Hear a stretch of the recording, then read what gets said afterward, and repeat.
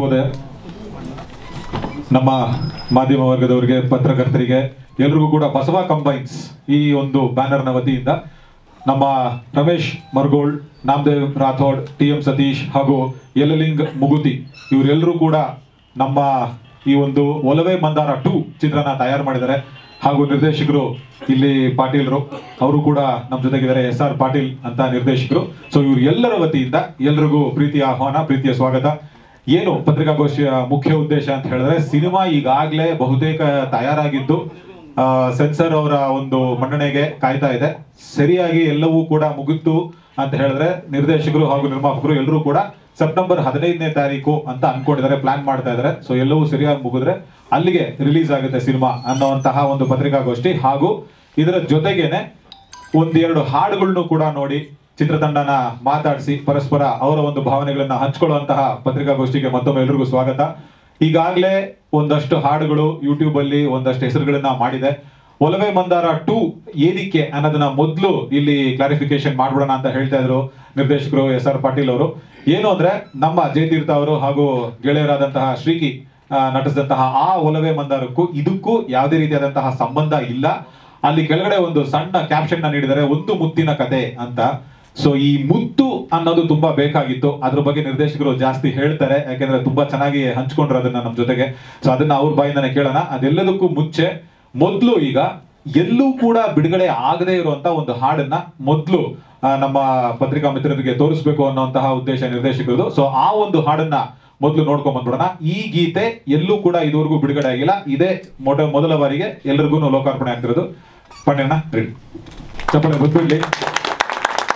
ಚೆನ್ನಾಗಿ ಕಾಣಿಸ್ಕೊಂಡ್ರು ನಾಯಕಿ ಇಬ್ರು ಕೂಡ, ನಾಯಕ ಸನತ್ ಅವರು ಹಾಗೂ ನಾಯಕಿಯವರು ಅನುಪ ಸತೀಶ್ ಅವರು.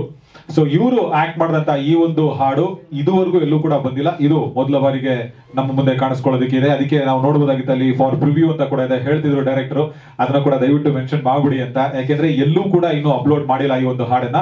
ಮೊದಲ ಬಾರಿಗೆ ಇಲ್ಲಿ ನಮ್ಮ ಪತ್ರಿಕಾಗೋಷ್ಠಿಯಲ್ಲಿ ತೋರಿಸ್ಬೇಕು ಅನ್ನೋ ಆಸೆ ಅವ್ರದ್ದಾಗಿತ್ತು. ಇದರ ಜೊತೆಗೆ ಇನ್ನೂ ಒಂದು ಹಾಡು ಕೂಡ ಈಗ ತಯಾರಾಗಿದೆ. ಇದು ಈಗ ಆಲ್ರೆಡಿ ಯೂಟ್ಯೂಬ್ ಅಲ್ಲಿ ಇದೆ, ಬಟ್ ಆದ್ರೂ ಕೂಡ ಮತ್ತೊಮ್ಮೆ ಇದನ್ನ ನೋಡೋಣ. ಇನ್ನೊಂದು ಹಾಡನ್ನ ತಯಾರಾಗಿ ನಾವು ಇಟ್ಕೊಂಡಿದೀವಿ, ಅದನ್ನ ಕೂಡ ನೋಡ್ಕೊಂಡು ಬಂದ್ಬಿಡೋಣ. ಆಮೇಲೆ ಎಲ್ಲ ಚಿತ್ರರಂಗದವ್ರನ್ನ ವೇದಿಕೆ ಮೇಲೆ ಕರೆದು ಮಾತಾಡ್ಸೋಣ. ಅಣ್ಣ ಸುನೀಲ್ ದೊಡ್ಡಮಣಿ ಅವರು ಕೂಡ ಬಂದಿದ್ದಾರೆ ನಮ್ಮ ಜೊತೆಗೆ. ಅವರು ಕೂಡ ಒಳ್ಳೆ ಸ್ನೇಹಿತರು, ನಿರ್ಮಾಪಕರಿಗೆ ತುಂಬಾ ಬೆನ್ನೆಲುಬಾಗಿ ಎಲ್ಲಾ ರೀತಿಯಾದಂತಹ ಒಂದು ಸಹಾಯನ ಮಾಡಿದ್ದಾರೆ ಸಿನಿಮಾ ಹೊರ ಬರೋದಕ್ಕೆ. ಬನ್ನಿ, ಚಪ್ಪಾಳೆಯೊಂದಿಗೆ ಸ್ವೀಕಾರ ಮಾಡ್ಬಿಡೋಣ ಎಲ್ಲ ಅತಿಥಿಗಳನ್ನ. ಈಗ ನಮ್ಮ ನಿರ್ಮಾಪಕರು ರಮೇಶ್ ಮರುಗಳವರು, ಅವರು ಕೂಡ ದಯವಿಟ್ಟು ವೇದಿಕೆ ಮೇಲೆ ಬರಬೇಕು ಅಂತ ಕೇಳ್ಕೊತೀನಿ. ರಮೇಶ್ ಸಾಹೇಬ್ರೆ ಬನ್ನಿ. ಜೊತೆಗೆ ಇನ್ನೊಬ್ಬ ನಿರ್ಮಾಪಕರಾದಂತಹ TM ಸತೀಶ್ ಅವರು ಕೂಡ ಬಂದಿದ್ದಾರೆ, ಅವರು ಕೂಡ ಜಾಯಿನ್ ಆಗ್ತಾರೆ ನಮ್ಮನ್ನ. ಹಾಗೂ ಇಬ್ರು ಸಹ ನಿರ್ಮಾಪಕರಿದ್ದಾರೆ. ಅವರು ಹೇಳ್ತಿದ್ರು, ಇಲ್ಲ ನಾವು ವೇದಿಕೆ ಮೇಲೆ ಬರೋದಕ್ಕೆ ಹೋಗೋದಿಲ್ಲ, ನಮ್ಮ ಹೆಸರನ್ನು ನೀವು ತಗೊಂಡ್ರೆ ಸಾಕು ಅಂತ ಹೇಳ್ತಿದ್ರು. ಸೊ ತಗೊಳ್ಳೋದು ನನ್ನ ಕರ್ತವ್ಯ. ನಾಮದೇವ್ ರಾಥೋಡ್ ಅವರು ಹಾಗೂ ಯಲಗಿ ಮುಗುತಿ ಅವರು ಕೆಳಗೇನೆ ಕೂತು ಆರೈಕೆನ ಹೇಳ್ತಿದ್ದಾರೆ ಅಂತ ಹೇಳ್ತಾರೆ, ಧನ್ಯವಾದಗಳು. ಹಾಗೂ ಚೇತನ್ ರಾಜ್ ಅವರು ಕೂಡ ದಯವಿಟ್ಟು ವೇದಿಕೆ ಮೇಲೆ ಬರಬೇಕು ಅಂತ ಕೇಳ್ಕೊತೀನಿ.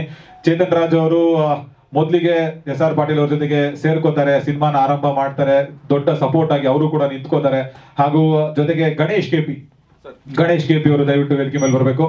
ಇವರು ಕೂಡ ಸಿನಿಮಾನ ಸಪೋರ್ಟ್ ಮಾಡೋದಕ್ಕೆ ನಮ್ಮ ಜೊತೆ ಸೇರ್ಕೊಂಡಿದ್ದಾರೆ. ಬನ್ನಿ ಗಣೇಶ್ ಅವರೇ. ಈಗ ಚಿತ್ರರಂಗಕ್ಕೆ ಕೆಲಸ ಮಾಡಿದವರು, ಅದರಲ್ಲಿ ಮೊದಲನೇದಾಗಿ ಸಂಗೀತ ನಿರ್ದೇಶಕರನ್ನ ವೇದಿಕೆ ಮೇಲೆ ಕರೆದ್ಬಿಡ್ಬೇಕು. ಡಾಕ್ಟರ್ ಕಿರಣ್ ಥೊಟಂಬೈಲ್ ಅವರು ದಯವಿಟ್ಟು ವೇದಿಕೆ ಮೇಲೆ ಬರಬೇಕು ಅಂತ ಕೇಳ್ಕೊತೀನಿ. ಧನ್ಯವಾದಗಳು ಡಾಕ್ಟರ್ ಕಿರಣ್ ಅವರೇ ನಿಮ್ಮ ಸಂಗೀತಕ್ಕೆ. ಹಾಗೂ ಮುಂದೆ ಎಲ್ಲ ಕಲಾವಿದರು, ಮೊದಲಿಗೆ ಭವ್ಯ ಮೇಡಮ್ ಅವರು ದಯವಿಟ್ಟು ವೇದಿಕೆ ಮೇಲೆ ಬರಬೇಕು ಅಂತ ಕೇಳ್ಕೊತೀನಿ.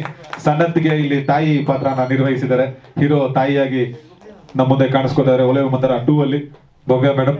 ಜೊತೆಗೆ ವಿಜಯಲಕ್ಷ್ಮಿ ಅಮ್ಮ ಅವರಿದ್ದಾರೆ, ಬನ್ನಿ ಅಮ್ಮ ದಯವಿಟ್ಟು. ವಿಜಯಲಕ್ಷ್ಮಿ ಅವರು ಹೀರೋಯಿನ್ ಅಜ್ಜಿ ಪಾತ್ರದಲ್ಲಿ ಕಾಣಿಸ್ಕೊಂಡಿದ್ದಾರೆ, ಮುದ್ದಾದ ಅಜ್ಜಿ ಪಾತ್ರನ ಮಾಡಿದ್ದಾರೆ. ಜೊತೆಗೆ ಮಂಜುಳಾ ರೆಡ್ಡಿ ಅವರು ಕೂಡ ನಮ್ಮ ಜೊತೆ ಇದ್ದಾರೆ. ಮಂಜುಳಾ ಅವರು ಹೀರೋಯಿನ್ಗೆ ತಾಯಿ ಪಾತ್ರನ ಇಲ್ಲಿ ನಿರ್ವಹಿಸಿದ್ದಾರೆ ಒಲವೆ ಮಂದಾರ 2 ಅಲ್ಲಿ.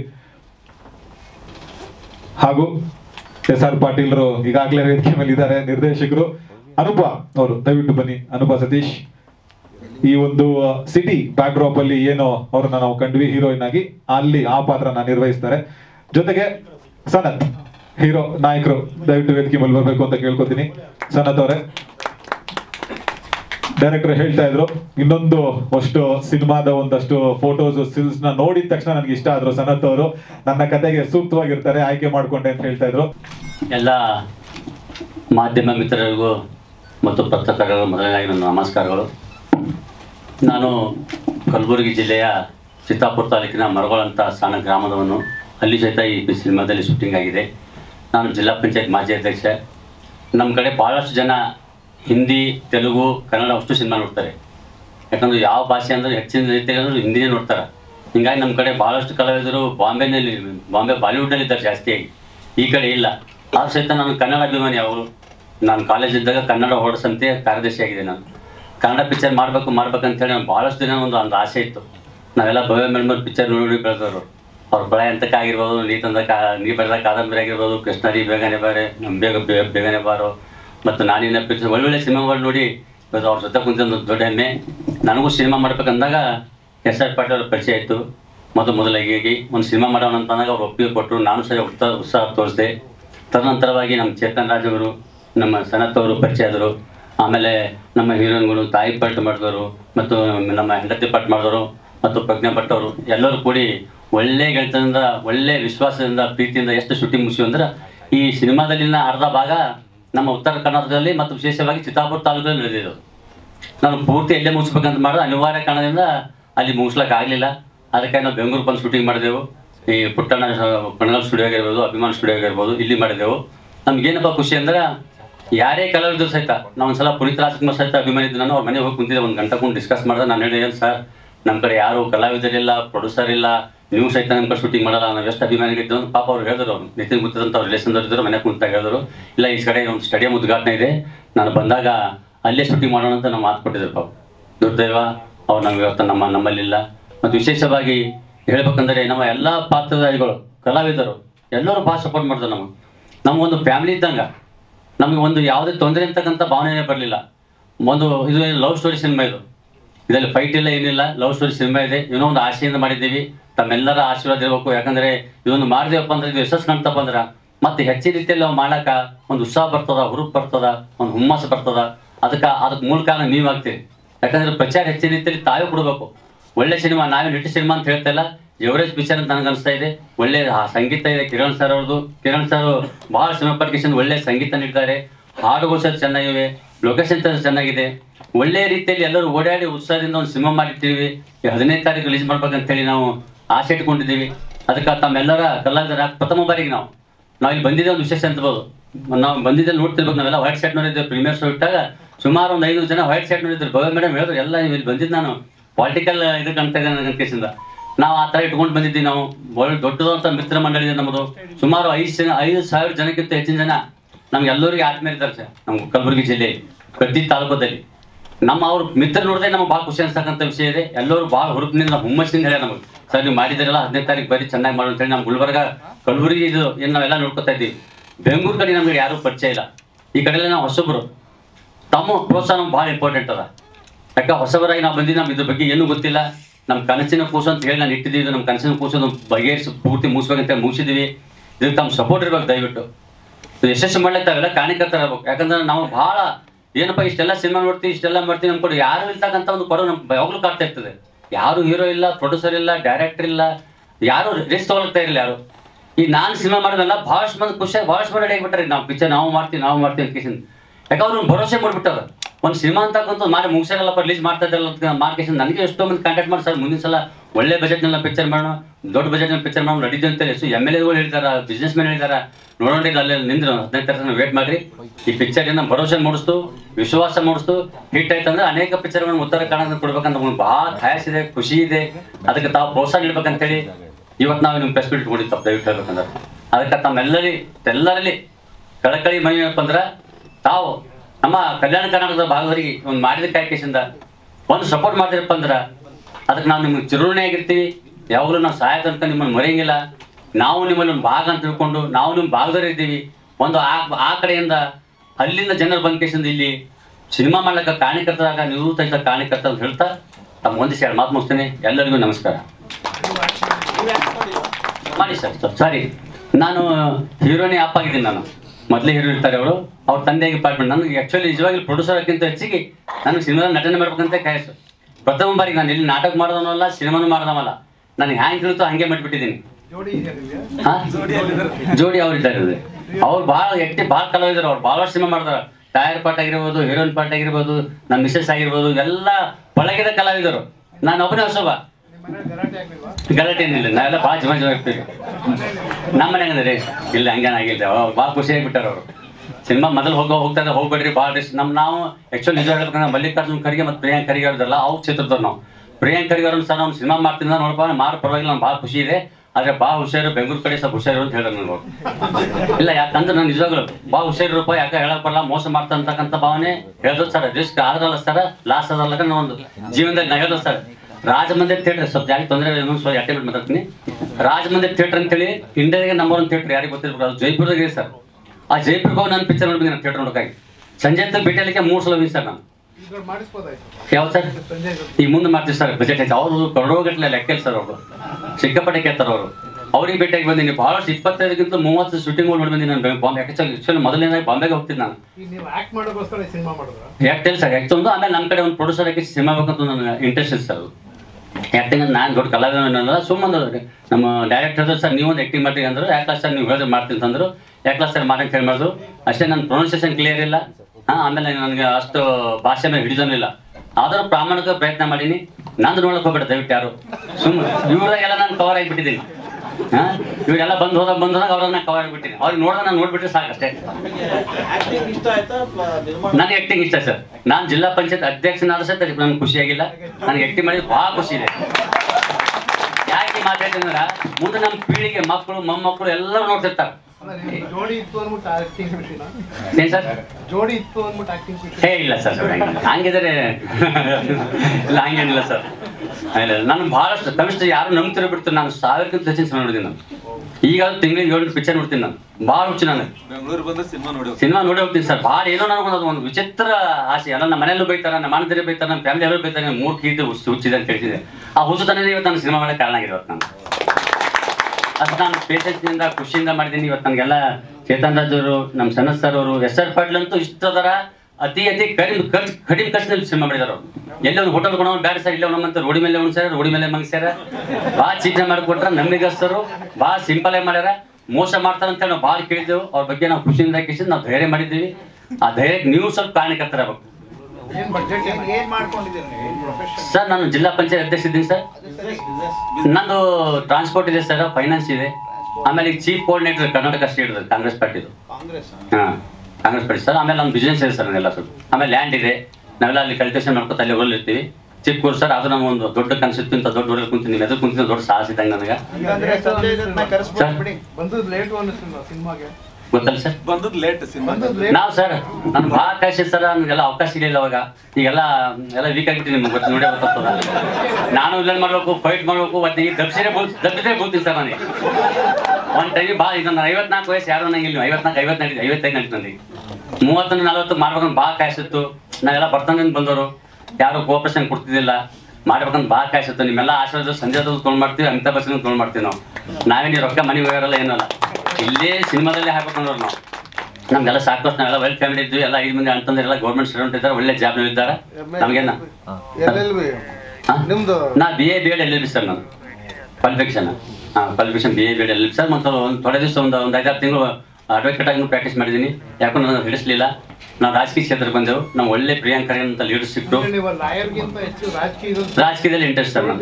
ಹಾಂ, ಓಕೆ ಸರ್, ಓಕೆ ಸರ್. ಹಾಂ, ಇಂಟ್ರೆಸ್ಟ್ ಅಂತಿಲ್ಲ ಸರ್, ಅನಿವಾರ್ಯವಾಗಿ ಬಂದಿದ್ದು ನಾನು ರಾಜಕೀಯ. ನನಗೆ ಇಂಟ್ರೆಸ್ಟ್ ಇದ್ದು ಸಿನಿಮಾ ಕ್ಷೇತ್ರ ಆ್ಯಕ್ಚುಲಿ. ಏನೋ ಅವಕಾಶ ಬಜೆಟ್ ಇನ್ನ ನಮ್ಮ ಡೈರೆಕ್ಟರ್ ಹೇಳ್ತಾರೆ ಸರ್, ಅವ್ರಿಗೆ ಗೊತ್ತ ಲೆಕ್ಕ ಅದು ಏನು ಸರ್? ಇಲ್ಲ ಸರ್, ಎಲ್ಲ ಅವ್ರಿಗೆ ಡೈರೆಕ್ಟಿಗೆ ಹೋಗ್ಬಿಟ್ಟು ಅವರೇ ಹೇಳ್ತಾರಲ್ಲ ಡೀಟೇಲ್ ಹೇಳಿದ್ದು. ಆದರೆ ಕಡಿಮೆ ಖರ್ಚಿನಲ್ಲಿ ಒಳ್ಳೆ ಸಿನಿಮಾ ಮಾಡಿದ್ದಾರೆ ಸರ್. ಕಡಿಮೆ ಖರ್ಚಿನಲ್ಲಿ ಒಳ್ಳೆ ಸಿನಿಮಾ ಮಾಡಿದ್ದಾರೆ. ನಮ್ಗೆ ಭಾಳ ಖುಷಿ ಅನ್ಸುತ್ತೆ. ದಯವಿಟ್ಟು ನಮ್ಮ ಮಾಧ್ಯಮದ ಮಿತ್ರರಲ್ಲಿ ಒಂದು ಕಳಕಳಿ ಅಂದ್ರೆ ತಾವು ಪ್ರಚಾರ ಜಾಸ್ತಿ ಮಾಡ್ಬೇಕು. ಯಾಕಂದ್ರೆ ಕಳಕಳಿ ಮನೆಗೆ ನನ್ನ ರಿಕ್ವೆಸ್ಟ್. ಯಾಕಂದ್ರೆ ಹಾಂ ಸರ್, ನಮಗೇನು ಗೊತ್ತಿಲ್ಲ ಅದ್ರ ಬಗ್ಗೆ. ನಾನು ಸಿನಿಮಾ ನೋಡಿನೇ ಆ್ಯಕ್ಟಿಂಗ್ ಮಾಡೀನಿ ಸರ್ ನಾನು. ಇಲ್ಲ ಸರ್, ನಮ್ಮ ಸಹಕಾರ ನಿಮಗಿರಲಿ, ನಿಮ್ಮ ಸಹಕಾರ ನಮಗಿರಲಿ. ದಯವಿಟ್ಟು ಅದಕ್ಕೆ ಏನೇನಾದ್ರು ಹೆಂಗೆ ಮಾಡ್ಬೇಕಂತ ಹೇಳ್ಕೊಡ್ಸಂತ ನಾವು ಮಾಡಕ್ಕೆ ರೆಡಿ ಇದ್ದೀವಿ. ಇನ್ನು 15 ತಾರೀಕು ನಾನು ಎಷ್ಟು ಬೇಕಾದ್ರೆ ಹೆಂಗೆ ಬೇಕು ಎಲ್ಲ ಕಡೆ ಮಾಡ್ತೀವಿ. ನಾವು ಕಲಬುರಗಿಯಲ್ಲಿ ಅಂತೂ ನಾವು ಪ್ರಚಾರ ಎಲ್ಲ ನಾವು ಒಪ್ಪಿಸ್ಕೊಂಡ್ಬಿಟ್ಟಿದ್ದೀವಿ. ನಾವು ಕಲಬುರಗಿಯಲ್ಲಿ, ಬೆಂಗಳೂರಿನಲ್ಲಿ, ಮೈಸೂರಿನಲ್ಲಿ, ಹುಬ್ಳಿಯಲ್ಲಿ ಮತ್ತು ಬಾಗಲಕೋಟೆ, ಬಿಜಾಪುರದಲ್ಲಿ, ಬೆಳಗಾವಿಯಲ್ಲಿ ಡ್ಯಾಟ್ ಎಲ್ಲ ಮಾಡ್ತೀನಿ ಅಂತ ಹೇಳಿದಾರೆ. ಅದಕ್ಕೆ ತಮ್ಮೆಲ್ಲರೂ ಸಹಕಾರ ಇರಬೇಕು. ಇದೊಂದು ಆಶೀರ್ವಾದ. ಮತ್ತೊಂದು ಕೊನೆಯ ಕಳಕಳಿಯಿಂದ ಕೇಳ್ತಾ ಇದ್ದೀನಿ ನಾನು. ಅಂದ್ರೆ ನಮ್ಮ ಸಿನಿಮಾ ಅಂತಕ್ಕಂಥದ್ದು ಎಲ್ಲ ನಮ್ಮ ಕರ್ನಾಟಕ ಜನ ನಮ್ಮ ಜೊತೆ ಇದೆ ಅಂತ ನಮ್ಗೆ ಭರವಸೆ ಮಾಡ್ಬೇಕು. ಎಲ್ಲ ಕಲಾವಿದರು ನಮ್ಮ ಜೊತೆ ಇದ್ದಾರೆ, ಎಲ್ಲ ಪತ್ರಕರ್ತರು ಬಿಟ್ಟಿದ್ದಾರೆ, ಮತ್ತು ನಮ್ಮ ಪ್ರೇಕ್ಷಕ ಒಂದದವ್ರು ಸಹಿತ ನಮ್ಮ ಜೊತೆ ಇದ್ದಾರೆ. ಒಂದು ಭರವಸೆ ಬಂತಂದ್ರೆ ನಾವು ಸಹಿತ ಭಾಳೊಂದು ಖುಷಿಯಾಗಿ ಹುಡ್ತೀವಿ. ಹುಟ್ಟಿದಕ್ಕೂ ನಮ್ಮ ಸ್ವಾರ್ಥಕರ್ತಕ್ಕ ಆಯ್ತು ಅಂತಕ್ಕಂಥ ಭಾವನೆ ನಮ್ಗೆ ಬರ್ತದೆ. ನೀವು ನೋಡಿ ಸರ್, ನಿಮಗೆ ಈಗ ಹಿಂಗೆ ಅನಿಸ್ತದೆ. ನಾವು ಸಿನಿಮಾ ಮಾಡಿ ಅಂದ್ರೆ ಎಷ್ಟೋ ಮಂದಿ ನನಗೆ ಕೊಡ್ತಾ ಬರ್ತಾರೆ. ಇವ್ರು ಇವರೆಲ್ಲ ಪ್ರೊಡ್ಯೂಸರ್ ಅಂತ ಊರ್ ಕಡೆ ರೀ. ಮತ್ತೆ ಎಷ್ಟೋ ಮಂದಿ ಫೋನ್ ಮಾಡಿದ್ರೆ ಸರ್ ನನಗೊಂದು ಚೆಕ್ ಪಾಡಿ ಕೊಡಿ ಅಂತ ದಿನ ನಾನು ಫೋನ್ ಮಾಡ್ತಿರ್ತಾರೆ. ಏನ್ ಸರ್ ದುಡ್ಡಿಲ್ಲ ಸರ್, ಅಲ್ಲಿ ಅವಕಾಶ ಕೊಡ್ಬೋದು ಅಂತ ನಂಗೆ ಇಂಟ್ರೆಸ್ಟ್ ಸರ್. ಅವಕಾಶ ಕೊಡ್ಬೋದು ಅಂತೇಳಿ ಎಲ್ಲ ಅಲ್ಲೇನು ಬರ್ತಂದ್ರೆ ಯಾರು ಅಮೌಂಟ್ ಕೇಳಂಗಿಲ್ಲ, ನಾವು ಕೊಡಂಗಿಲ್ಲ, ಅವ್ರು ತೊಗೊಂಗಿಲ್ಲ ರೀ. ಅವ್ರಿಗೆ ಭಾಳ ಒಂದು ಇಂಟ್ರೆಸ್ಟ್ ಇದೆ ಸಿನಿಮಾ ಮಾಡ್ಕೊ. ಅವ್ರು ಸಿನಿಮಾ ಅಂದ್ರೆ ಒಂದು ಕನಸಿದ್ದಂಗೆ ಹ್ಯಾಂಗೆ ಮಾಡ್ತಾರೆ, ಏನು ಮಾಡ್ತಾರೆ ಅಂತ 90% ಮಂದಿ ನಮ್ಗೆ ಗೊತ್ತಿಲ್ಲ. 99% ಮಂದಿ ಸಿನಿಮಾ ಹ್ಯಾಂಗೆ ಮಾಡ್ತಾರೆ ಅಂತ ಗೊತ್ತಿಲ್ಲ. ಆದ್ರೂ ಸಹಿತ ಭಾರಿ ಪ್ರೇಕ್ಷಕರದ ಸರ್ ಅವ್ರು ಎಲ್ಲ. ಈ ನೋಡಿ ನೀವು ಎಲ್ಲ ರಾಜ್ಕುಮಾರ್ ಪಿಕ್ಚರ್ ಆಯ್ತು, ಪುನೀತ್ ರಾಜ್ಕುಮಾರ್, ಸುದೀಪ್ ಆಯ್ತು, ದರ್ಶನ್ ಆಯ್ತು, ಎಲ್ಲರ ಪಿಕ್ಚರ್ ಇಂಟ್ರೆಸ್ಟ್ ಕೊಡ್ತಾರೆ. ಯಶದವರು ಎಲ್ಲರ ಪಿಕ್ಚರ್ ನೋಡ್ತಾರೆ. ಆ ಸಹಿತ ಅವ್ರಿಗೆ ಇವರಿಗೆ ಒಮ್ಮೆ ಭೇಟಿ ಅವಕಾಶ ಇಲ್ಲ. ಅಲ್ಲಿ ಯಾರಿಗೆ ಸಪೋರ್ಟ್ ಇಲ್ಲ ಅಂತ ಕೇಳಿ ಯಾರು ಬಂದಿಲ್ಲ. ಈಗ ಯಾರು ಬರ್ತಾ ಇದ್ದಾರೆ. ಮತ್ತೆ ಯಾರು ನವೀನ್ ಶಂಕರ್ ಅಂತಕ್ಕಂಥವ್ರು ಒಂದು ಚೇತನ ಪತ್ತೆ ಅಂತ ಒಂದು ಪಿಕ್ಚರ್ ಮಾಡಿದಾರಂತ. ಅವರು ಒಬ್ಬ ನಮ್ಮ ಕನ್ನಡದ ಉತ್ತರ ಕನ್ನಡದವರೇ. ಅದು ನಮಗವ್ರಿಗೆ ಭೇಟಿಯಾಗಿಲ್ಲ. ಮುಂದಿನ ಭೇಟಿಯಾಗಿ ನಾವು ಅವ್ರು ಡಿಸ್ಕಸ್ ಮಾಡ್ತೀವಿ. ಮತ್ತೆ ಎಲ್ಲ ಕಲಾವಿದರಿಗೆ ಕಳಕಳಿಯಿಂದ ನಿಮ್ಮ ಆಶೀರ್ವಾದ ಇರ್ಬೇಕು. ಮುಂದೆ ನಾವು ಮಾಡೋಕ್ಕೆ ಪ್ರೋತ್ಸಾಹ ಸಿಗ್ಬೇಕಂತೇಳಿ ತಮಗೆಲ್ಲ ಒಂದಿಷ್ಟು ಮಾತು ಮುಗಿಸ್ತೀನಿ. ಎಲ್ಲರಿಗೂ ನಮಸ್ಕಾರ. ಅದ್ಭುತ ಅದ್ಭುತ ರಮೇಶ್ ಅವರೇ. ಲಾಯರ್ ಆಗ್ಲಿ ಅಥವಾ ರಾಜಕಾರಣಿಗಳಾಗ್ಲಿ ಇಷ್ಟು ಓಪನ್ ಆಗಿ ಸತ್ಯನ ನುಡಿದಿರೋದು ಅದ್ಭುತವಾದಂತಹ ಮಾತುಗಳು. ಹಾಗೂ ನಿರ್ಮಾಪಕರಾಗಿ ನೀವು ಒಂದು ಒಳ್ಳೆ ಮಾತನ್ನ ಹೇಳಿದ್ರಿ. ಅತ್ಯಂತ ದೊಡ್ಡ ಸಿನಿಮಾ ಹಾಗೆ ಹೇಗೆ ಅಂತ ಹೇಳ್ಕೊಳ್ದೆ, ನನಗಿಷ್ಟ ಆಗಿದೆ, ಒಂದು ಒಳ್ಳೆ ಸಿನಿಮಾ ಅಂತ ಹೇಳ್ಕೊಂಡಿದ್ದೀರಾ. ಮುಚ್ಚುಮರೆ ಇಲ್ಲದೆ ತುಂಬಾ ಧನ್ಯವಾದಗಳು. ಹೀಗೆ ಇರಿ, ಇನ್ನೊಂದಷ್ಟು ಸಿನಿಮಾ ಮಾಡಿದ್ರೆ ನಿಮ್ಮ ಒಂದು ಕ್ಯಾರೆಕ್ಟರ್ನ ಬದಲಾಯಿಸ್ಕೋಬೇಡಿ ಅಂತ ಕೂಡ ನಾವು ನಿಮ್ಮಲ್ಲಿ ಬೇಡ್ಕೋತೀವಿ. ಮುಂದೆ ಚೇತನ್ ಅವರು ದಯವಿಟ್ಟು ಮಾತಾಡ್ಬೇಕು. ನಿಮ್ಮ ಒಂದು ವಿಷಯನ ತಿಳಿಸ್ಬೇಕು. ಚೇತನ್ ರಾಜ್ ಅವರು ದಯವಿಟ್ಟು. ಎಲ್ಲ ಮಾಧ್ಯಮ ಮಿತ್ರರಿಗೂ ನಮಸ್ಕಾರ. ನನ್ನ ಪರಿಚಯ ಇರುತ್ತೆ. ಕಮರುಟ್ಟು ಚೆಕ್ ಪೋಸ್ಟ್ ಅನ್ನೋ ಒಂದು ಸಿನಿಮಾ ನಿರ್ಮಾಣ ಮಾಡಿದ್ದೆ. ಈಗ ಚೀತು ಯುವಕರ ಸಂಘ ಅಂತ ಮತ್ತೊಂದು ಸಿನಿಮಾ ನಿರ್ಮಾಣ ಮಾಡ್ತೀನಿ. ಈ ಜೊತೆಗೆ ಈ ಒಲವೆ ಮಂದಾರ ಈ 3 ಸಿನಿಮಾಗೂ ನನ್ನ ಗೆಳೆಯ ಆತ್ಮೀಯ ಸ್ನೇಹಿತ ಸನತ್ತೆ ನಾಯಕ ಆಗಿರೋದ್ರಿಂದ ನನಗೆ ಈ ಸಿನಿಮಾ ನಂಟು ಜಾಸ್ತಿ ಇದೆ. ಒಲವೆ ಮಂದಾರ ಈ ಟೈಟಲ್ ಪ್ರತಿಯೊಬ್ಬರಿಗೂ ಗೊತ್ತಿರುತ್ತೆ. ಅದು ಎಲ್ಲರೂ ಮನಸ್ಸಲ್ಲಿ ಹಾಗೆ ಉಳ್ಕೊಂಡ್ಬಿಟ್ಟಿದೆ. 10-15 ವರ್ಷ ಆಗಿರ್ಬೇಕು ಆ ಸಿನಿಮಾ ಬಂದು. ಅಂತ ಒಂದು ಸಿನಿಮಾದ ಒಂದು ಟೈಟಲ್ ಇಟ್ಕೊಂಡು ಒಲವೆ ಮಂದಾರ 2 ಅಂತ ಮಾಡ್ತಿದ್ದೀನಿ ಅಂತ ನನಗೆ ಪಾಟೀಲ್ ಹೇಳಿದಾಗ, ನಮ್ಮ ಡೈರೆಕ್ಟರ್ ಹೇಳಿದಾಗ, ನಾನು ಒಂದು ನಿಮಿಷ ಅವ್ರನ್ನ ಕೇಳಿದ್ದು ಇಷ್ಟೇ, ಈ ಟೈಟಲ್ ಏನಕ್ಕೆ ಇಟ್ಕೊಂತಿದ್ದೀರಾ ಅಂತ ಒಂದು ಸಿನಿಮಾ ಅದು ಕಂಟಿನ್ಯೂಷನ್ ಅಥವಾ 2 ಅಂತ ಏನಕ್ಕೆ ಇಟ್ಕೊಂತೀರಾ ಅಂದಾಗ ಅವ್ರ ಕತೆ ಹೇಳ್ತೀನಿ ಕೇಳಿ ಸರ್ ಅಂತ ಹೇಳಿದ್ರು. ಕತೆ ಕೇಳಿದ ತಕ್ಷಣ ತುಂಬಾ ಖುಷಿ ಆಯ್ತು. ಇಲ್ಲ, ಈ ಒಂದು ಟೈಟಲ್ ಈ ಸಿನಿಮಾಗೆ, ಈ ಕತೆಗೆ ತುಂಬಾ ಆಪ್ಟ್ ಆಗಿದೆ, ತುಂಬಾ ಚೆನ್ನಾಗಿ ಸೂಟ್ ಆಗುತ್ತೆ, ನೀವು ಕತೆ ಹೇಳ್ದಂಗೆ ಸಿನಿಮಾ ಮಾಡಿ ಅಂದ್ಬಿಟ್ಟು ಅಲ್ಲಿಂದ ಅವ್ರ ಜೊತೆ ಹಾಗೆ ನನ್ನ ಪಯಣ ಸಾಗ್ತಾ ಬಂತು. ಈಗ ರೀಸೆಂಟ್ ಆಗಿ ಒಂದು 15 ದಿನದ ಮುಂಚೆ ಒಂದು ಸಿನಿಮಾ, ನಾವು ಸಿನಿಮಾ ತಂಡದವರು ಎಲ್ಲ ಕಲಾವಿದರು ಸೇರಿ ಸಿನಿಮಾ ನೋಡಿದ್ವಿ. ಒಂದು ನೋಡಿ ಹೇಗಿದೆ ಅಂತ ಒಂದು ತಿಳ್ಕೊಳ್ಳೋಣ ಅಂತ ಅಂದ್ಬಿಟ್ಟು ತುಂಬಾ ಖುಷಿ ಆಯ್ತು. ಅವ್ರು ಏನು ಹೇಳಿದ್ರು ಹಾಗೆ ಅಚ್ಚುಕಟ್ಟಾಗಿ ಮಾಡಿದ್ರು ಸಿನಿಮಾನ. ಇಲ್ಲ, ತುಂಬಾ ಚೆನ್ನಾಗಿ ಹೋಗುತ್ತೆ, ಮಾಡಿ ಒಳ್ಳೆ ಪ್ರಯತ್ನ ಮಾಡಿದ್ದೀರಾ, ಎಲ್ರಿಗೂ ಒಳ್ಳೇದಾಗತ್ತೆ ಅಂತ ಹೇಳಿ ಹಾಗೆ ಈಗ ಮತ್ತೊಂದ್ಸಲಿ ಹೇಳ್ತಾ, ಡೈರೆಕ್ಟರ್ ಆಗಲಿ, ನಮ್ಮ ಸನತ್ ಆಗಲಿ, ಎಲ್ಲ ಕಲಾವಿದರು ಇರ್ಬೋದು, ಎಲ್ಲರೂ ತುಂಬಾ ಚೆನ್ನಾಗಿ ಮಾಡಿದ್ದಾರೆ. ಇಡೀ ಸಿನಿಮಾ ತಂಡಕ್ಕೆ ಒಳ್ಳೇದಾಗ್ಲಿ. ನಿಮ್ಮ ಈ ಪ್ರಯತ್ನಕ್ಕೆ ಖಂಡಿತ ಒಳ್ಳೇದಾಗತ್ತೆ. ನಮ್ಮ ಸಿನಿಮಾಗಳಿಗೂ ಕೂಡ ಒಳ್ಳೇದಾಗ್ಲಿ. ಗಣೇಶ್ ಅವರು ಮುಂದೆ ಮಾತಾಡಬೇಕು. ಗಣೇಶ್ ಕೆಪಿ ಅವರು ಇಲ್ಲ, ರೈಟ್, ಓಕೆ. ಈಗ ಚಿತ್ರರಂಗದ ಎಲ್ಲ ನಮ್ಮ ಕಲಾವಿದರನ್ನ ಮಾತಾಡ್ಸೋ ತರ ಶುರು ಮಾಡೋಣ. ಮೊದಲಿಗೆ ಮ್ಯೂಸಿಕ್ ಡೈರೆಕ್ಟರ್ ಮಾತಾಡ್ಬಿಡ್ಲಿ. ಸಂಗೀತ ನಿರ್ದೇಶಕರು ಡಾಕ್ಟರ್ ಕಿರಣ್ ಥೋಟಂಬೈಲ್ ಅವರು. ಎಲ್ಲರಿಗೂ ನಮಸ್ಕಾರ. ಮೊದಲು ನಮಸ್ಕಾರ ಯಾವತ್ತಿದ್ರು ಆರ್ ಚಂದ್ರ ಅವ್ರಿಗೆ, ನನ್ನ ಸಂಗೀತ ನಿರ್ದೇಶಕ ಮಾಡಿದ್ದ ನಮ್ಮ ಸ್ಟಾರ್ ಡೈರೆಕ್ಟರ್ ಚಂದ್ರ ಅವ್ರಿಗೆ ಯಾವತ್ತೂ ನೆನೆಸ್ಕೊತೀನಿ. ನೆಕ್ಸ್ಟು ನಾನು ನಮ್ಮ ಮಾಧ್ಯಮ ಮಿತ್ರರು, ನೀವೆಲ್ಲರೂ ಸೇರಿ ನನ್ನ ಹಿಂದಿನ ಸಿನಿಮಾನ ತುಂಬ ಚೆನ್ನಾಗಿ ನಡ್ಸ್ಕೊಟ್ಟಿದ್ದೀರಾ. ನನಗೂ ಒಂದು ಒಳ್ಳೆ ಸ್ಟಾರ್ ವ್ಯಾಲ್ಯೂ ಕೊಡ್ಸಿದ್ದೀರಾ, ಅದಕ್ಕೆ ಥ್ಯಾಂಕ್ಸ್. ಸೊ ಆ ಸಿನಿಮಾದಿಂದ ನನಗೀಗ 16 ಸಿನಿಮಾಗಳು ಬಂದಿದೆ. ಸೊ ಈಗ ನನ್ನ ಮುಂದಿನ ರಿಲೀಸ್ ಈಗ ಒಲವೆ ಮಂದಾರ 2 ಸಿನಿಮಾ. ಇದರಲ್ಲಿ ನಾನು ಸಂಗೀತ ಹಾಗೂ ಸಾಹಿತ್ಯ ಎಲ್ಲ ಹಾಡುಗಳು ನಾನೇ ಬರೆದಿದ್ದೀನಿ, ಪ್ಲಸ್ ಸಂಗೀತ ನೀಡಿದ್ದೀನಿ, ಹಾಗೂ ಹಿನ್ನೆಲೆ ಸಂಗೀತನೂ ನಾನೇ ಕೊಟ್ಟಿದ್ದೀನಿ.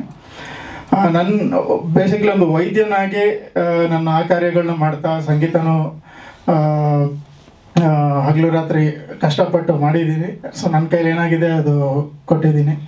ಸೊ ಇನ್ನು ಮುಂದೆ ನೀವು ಹೇಳಬೇಕು ಸಿನಿಮಾ ನೋಡಿದ್ಮೇಲೆ ಹೇಗೆ ಬಂದಿದೆ ಅಂತ, ಹೀಗೆ ಪ್ರೋತ್ಸಾಹಿಸಿ. ಸೊ ನನ್ನ ಮೇಲೆ ನಂಬಿಕೆ ಇಟ್ಟು ಈ ಸಿನಿಮಾಗೆ ನಾನು ಹಾಕೊಂಡಂಥ ನಮ್ಮ ಡೈರೆಕ್ಟರ್ R ಪಾಟೀಲ್ ಅವರು, ನಿರ್ಮಾಪಕರು ಹಾಗೂ ಚೇತನ್ ರಾಜ್ ಅವರು ಇವರೆಲ್ಲ ನಂಬಿಕೆ ಇಟ್ಟು ನನ್ನ ಮೇಲೆ ಒಂದು ಒಳ್ಳೆ ದೊಡ್ಡ ಭಾರ ಕೊಟ್ಟಿದ್ದಾರೆ. ಸೊ ನಾನು ಆದಷ್ಟು ಚೆನ್ನಾಗಿ ಕೊಟ್ಟಿದ್ದೀನಿ ಅಂತ ಹೇಳೋಕ್ಕೆ ಇಷ್ಟಪಡ್ತೀನಿ ಅಷ್ಟೇ. ಇದರಲ್ಲಿ 4 ಹಾಡುಗಳಿದೆ. ಸೊ 4 ಹಾಡುಗಳಲ್ಲಿ ಈಗ 2 ಆಗಲೇ ರಿಲೀಸ್ ಆಗಿದೆ, ಇನ್ನೆರಡು ಒಂದು ಇವತ್ತು ರಿಲೀಸ್ ಆಗಿದೆ, ಇನ್ನೊಂದು ಹಾಗೆ ಕೊನೆಗೆ ರಿಲೀಸ್ ಮಾಡ್ತೀವಿ. ಇದರಲ್ಲಿ ಹೇಮಂತ್ ಸರ್ ಒಂದು ಹಾಡಿದ್ದಾರೆ, ಅನುರಾಧ ಭಟ್ ಮೇಡಮ್. ಈಗ ನೋಡಿರೋ 2ನೇ ಹಾಡಲ್ಲಿ ಶಮೀರ್ ಮದೀಪು ಅಂತ ಮಂಗಳೂರವರು ಅಂಕಿತ ಕೊಂಡು, ಮತ್ತೊಬ್ಬರು ನಿಖಿತ್ ಅಂತ ಹೊಸ ಪರಿಚಯ. ಸೊ ಇಷ್ಟು ಜನ ಹಾಡಿದ್ದಾರೆ.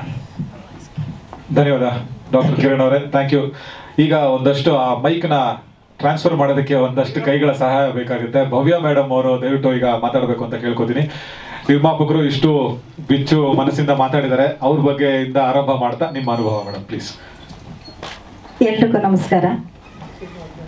ಒಲವೆ ಮಂದಾರ ಈ ಚಿತ್ರದಲ್ಲಿ ನಾನು ಒಂದು ಕ್ಯಾರೆಕ್ಟರ್ ಮಾಡಿದ್ದೀನಿ, ಸನತ್ಗೆ ತಾಯಿ ರೋಲ್ ಮಾಡಿದ್ದೀನಿ. ಈ ಒಂದು ಕ್ಯಾರೆಕ್ಟ್ರು ತುಂಬ ಚೆನ್ನಾಗಿದೆ, ಸೆಂಟಿಮೆಂಟಲ್ ಕ್ಯಾರೆಕ್ಟ್ರು. ಅವನು ತುಂಬ ಲವಲವಿಕೆಯಿಂದ ಇರ್ತಾನೆ ಚಿತ್ರದ ಬಿಗಿನಿಂಗಲ್ಲಿ, ಅಷ್ಟು ಉತ್ಸಾಹ ಎಲ್ಲ ಇರುತ್ತೆ ಅವನಿಗೆ. ನಾನು ಹೇಳ್ತೀನಿ ಹೋಗು, ಅದೊಂದು ಹಳ್ಳಿ ಚಿತ್ರ, ಹಳ್ಳಿ ಸುತ್ತ ನಡೆಯುವಂಥ ಒಂದು ಸ್ಟೋರಿ ಇದು. ನೀನು ಪೇಟೆಗೆ ಹೋಗ್ಬಿಟ್ಟು ಅಲ್ಲಿ ಒಂದು ದೊಡ್ಡ ಹೆಸರು ಮಾಡುವಂಥವನು ನಾನು ಹೇಳ್ತೀನಿ, ಬಟ್ ಅವನಿಗೆ ಇಷ್ಟನೇ ಆಗೋದಿಲ್ಲ. ನಾನು ಇಲ್ಲೇ ಇರ್ತೀನಿ ಅಂತ ಹೇಳಿ ಅವನು ಇರ್ತಾನೆ. ಬಟ್ ಎಷ್ಟು ಅವನಿಗೊಂದು ಸೀರಿಯಸ್ ಆದ ಒಂದು ಘಟನೆ ನಡೆಯುತ್ತೆ, ಅವನಿಗೆ ಖುದ್ದಾಗಿ ಹೇಳ್ತಾನೆ ನಾನೇ ಪಟ್ಟಣಕ್ಕೆ ಹೋಗ್ತೀನಿ ಅಂತ. ಅವನಷ್ಟು ಬೇಜಾರಾಗಿ ತಾಯಿ ಹತ್ರ ಬಂದು ಒಂದು ಡಿಸಪಾಯಿಂಟ್ ಆಗಿ ಕೇಳ್ಕೊಳ್ತಾ ನಾನು ಹೋಗ್ತೀನಿ ಅಲ್ಲಿ ನಾನು ಅಂತ ಹೇಳಿದಾಗ, ನಾನು ಅವನ್ನ ಒಂದು ಧೈರ್ಯ ಕೊಟ್ಟು ಕಳಿಸ್ಕೊಡುವಂಥ ಸೀನು ತುಂಬ ನಮ್ಮ R ಪಾಟೀಲ್ ಅವರು ತುಂಬ ಚೆನ್ನಾಗಿ ದೃಶ್ಯಗಳನ್ನ ಚಿತ್ರಿಸಿದ್ದಾರೆ. ಟೋಟಲಾಗಿ ಚಿತ್ರ ತುಂಬ ಚೆನ್ನಾಗಿ ಬಂದಿದೆ. ಹಾಗೂ ನಾನು last time ಒಲವೆ Mandara premiere show ಹಾಕಿದ್ರು ಕಲಾವಿದರ ಸಂಘದಲ್ಲಿ, ಅಲ್ಲಿ ಹೋಗಿ ಕರೆದಿದ್ರು ನನ್ನ, ಹೋಗಿ ನೋಡಿದೆ ನಾನು. ನನಗೆ ಶಾಕ್ ಆಯಿತು, ಇದೇನು ನಾನು ಯಾವ ಫಂಕ್ಷನ್ಗೆ ಬಂದಿದ್ದೀನಿ ಅಂತ ಅನ್ಸ್ಬಿಡ್ತು. ಎಲ್ಲ ಪೊಲಿಟಿಕಲ್ ಏನೆಲ್ಲ ಇರುವಂಥ ವ್ಯಕ್ತಿಗಳೇ ಇದ್ದರು. ಆಮೇಲೆ ಕೇಳಿದೆ ನಾನು, ಎಲ್ಲ ಗುಲ್ಬರ್ಗದ ಜನಗಳು ಒಂದು ಕಲೆಗೆ ನಿಜವಾಗ್ಲೂ ಪ್ರೋತ್ಸಾಹ ಕೊಡ್ತಾರೆ. ಆ ಕಡೆ ಜನಗಳು ಗುಲ್ಬರ್ಗ, ಬೀದರು, ರಾಯಚೂರು, ಚಿತ್ರದುರ್ಗ, ಈ ದಾವಣಗೆರೆ ಈ ಕಡೆ ಎಲ್ಲ ತುಂಬ ಕಲೆಗೆ ತುಂಬ ಪ್ರೋತ್ಸಾಹ ಕೊಡ್ತಾರೆ. ಆ ಒಂದು ನಿಟ್ಟಿನಲ್ಲಿ ಈಗ ನಮ್ಮ ಪ್ರೊಡ್ಯೂಸರು ರಮೇಶ್ ಮರಗಡಿಯವ್ರು ಹೇಳಿದ್ರಲ್ಲ, ಅವರ ಎಕ್ಸ್ಪೀರಿಯನ್ಸ್ ಎಲ್ಲ ಹೇಳಿದ್ರು. ಸಂಜಯ್ ದತ್ಗೆ ಅವ್ರು ಎಷ್ಟು ಫ್ಯಾನ್ ಆಗಿದ್ರು ಅಂತೆಲ್ಲ ಹೇಳಿದ್ರು. ತುಂಬ ಖುಷಿ ಆಯಿತು. ಅವ್ರಿಗೆ ಚಿತ್ರರಂಗದಲ್ಲಿ ಎಷ್ಟು ಇಂಟ್ರೆಸ್ಟ್ ಇತ್ತು, ಹೇಗೆ ಬಂದರು ಎಲ್ಲ ಅವರ ಎಲ್ಲ ಹೇಳಿದ್ರು. ಖುಷಿ ಆಯಿತು. ದೇವರು ನಿಮಗೆ ಒಳ್ಳೇದು ಮಾಡಲಿ ಸರ್, ಈ ಒಂದು ಪ್ರಯತ್ನವನ್ನು ಮಾಡಿದ್ದೀರಾ. ನಿಮಗೆ ಖಂಡಿತವಾಗ್ಲೂ. ಆಮೇಲೆ ಎಲ್ಲ ಪ್ರೊಡ್ಯೂಸರ್ಸು, ಬಹಳಷ್ಟು ಪ್ರೊಡ್ಯೂಸರ್ಗಳಿದ್ದೀರಾ. ಶಿವರಾಮ ಅವರು, ನಿಮ್ಮ ಹೆಸರು ಶಿವಾನಂದ್, ಗಣೇಶು, ಸಾರಿ ಹೆಸರು ಗೊತ್ತಿಲ್ಲ. ಫಸ್ಟಿಗೆ ನಮ್ಮ ಚೇತನ್ ಅವರು ಈ ಚಿತ್ರಕ್ಕೆ ನನಗೆ ಕರೆದಿದ್ರು. ನಂತರದ ದಿನಗಳಲ್ಲಿ ಇವ್ರನ್ನೆಲ್ಲ ಮೀಟ್ ಮಾಡೋವಂಥ ನನಗೆ ಅವಕಾಶ ಸಿಕ್ತು. ಹಾಗೂ ನಮ್ಮ ಕಿರಣ್ ಅವರು ಒಂದು ಸಂಗೀತ ಇದೆ ಇದರಲ್ಲಿ, ತುಂಬ ಚೆನ್ನಾಗಿ. ಈಗಾಗಲೇ ನಾವು 2 ಸಾಂಗುಗಳನ್ನ ನೋಡಿದ್ವಿ, ತುಂಬ ಚೆನ್ನಾಗಿ ನಿರ್ದೇಶಿಸಿದ್ದೀರಾ. ಸಾಂಗ್ಸು ತುಂಬ ಚೆನ್ನಾಗಿದೆ, ಫೋಟೋಗ್ರಫಿ ಚೆನ್ನಾಗಿದೆ. ಆಮೇಲೆ ನಮ್ಮೆಲ್ಲ ಕಲಾವಿದರು ಈ ಚಿತ್ರದಲ್ಲಿ ಮಾಡಿದ್ದಾರೆ. ಅವ್ರಿಗೆಲ್ಲರೂ ನಮ್ಮ ಅನುಪ ಅವ್ರು ಚೆನ್ನಾಗಿ ಮಾಡಿದ್ದೀರಾ. ಈಗ ತಾನೇ ಸಾಂಗ್ ನೋಡಿದೆ. ನಮ್ಮ ಸನತ್ತೂ ಅಷ್ಟೇ, ಹೊಸ ಹೀರೋ ಬರ್ತಿದ್ದಾರೆ ಚಿತ್ರರಂಗದಲ್ಲಿ, ಅವರಿಗೆ ಒಳ್ಳೇದಾಗಲಿ ಅಂತ ನಾನು ಹೇಳ್ತೀನಿ. ಹಾಗೂ ನೀವೆಲ್ಲ ಹೊಸ ಪ್ರಯತ್ನಗಳನ್ನ ಮಾಡಿದ್ದೀರಾ ಸೂರಿ ಅವರೇ. ದೇವರು ನಿಮಗೆ ಒಳ್ಳೇದು ಮಾಡಲಿ. ಆಮೇಲೆ ನಮ್ಮೆಲ್ಲ ಮೀಡಿಯಾದವರು ಫಸ್ಟಿಗೆ ಹೊಸಬರಿಗೆಲ್ಲ ಒಳ್ಳೆ ಪ್ರಯತ್ನ ಮಾಡಿ ಬರ್ತಿದ್ದಾರೆ. ನಿಮ್ಮೆಲ್ಲರ ಪ್ರೋತ್ಸಾಹ ಇರಬೇಕು. ಮೇಯ್ನು ನೀವೇ ಇವರಿಗೆ ಪ್ರೋತ್ಸಾಹ ಕೊಡಬೇಕು. ನೆಕ್ಸ್ಟ್ ಮುಂದಿನ ತಿಂಗಳ 15ನೇ ತಾರೀಕಿಗೆ ಚಿತ್ರ ರಿಲೀಸ್ ಆಗ್ತಾ ಇದೆ. ನನ್ನ ಒಂದು ವಿಶೇಷ ಹೇಳಿ ನಾನು 2 ಮಾತುಗಳು ಮುಗಿಸ್ತೀನಿ. Thank you. Thank you Bhavya madam ಅವರೇ. ಹೀರೋಯಿನ್ನ ಅಜ್ಜಿ ಪಾತ್ರ ಮಾಡಿದಿರಿ, ಹೇಳಬೇಕು. ಎಲ್ಲರಿಗೂ ಮೊದಲಿಗೆ ನನ್ನ ಪ್ರೀತಿಯ ನಮಸ್ಕಾರಗಳು. ಇದರಲ್ಲಿ ಒಲವೆ ಮಂದಾರ ಆ ಹೆಸರಿನ ಆ ಒಲವು ಎಲ್ಲರಲ್ಲೂ ಕಂಡುಬರುತ್ತೆ.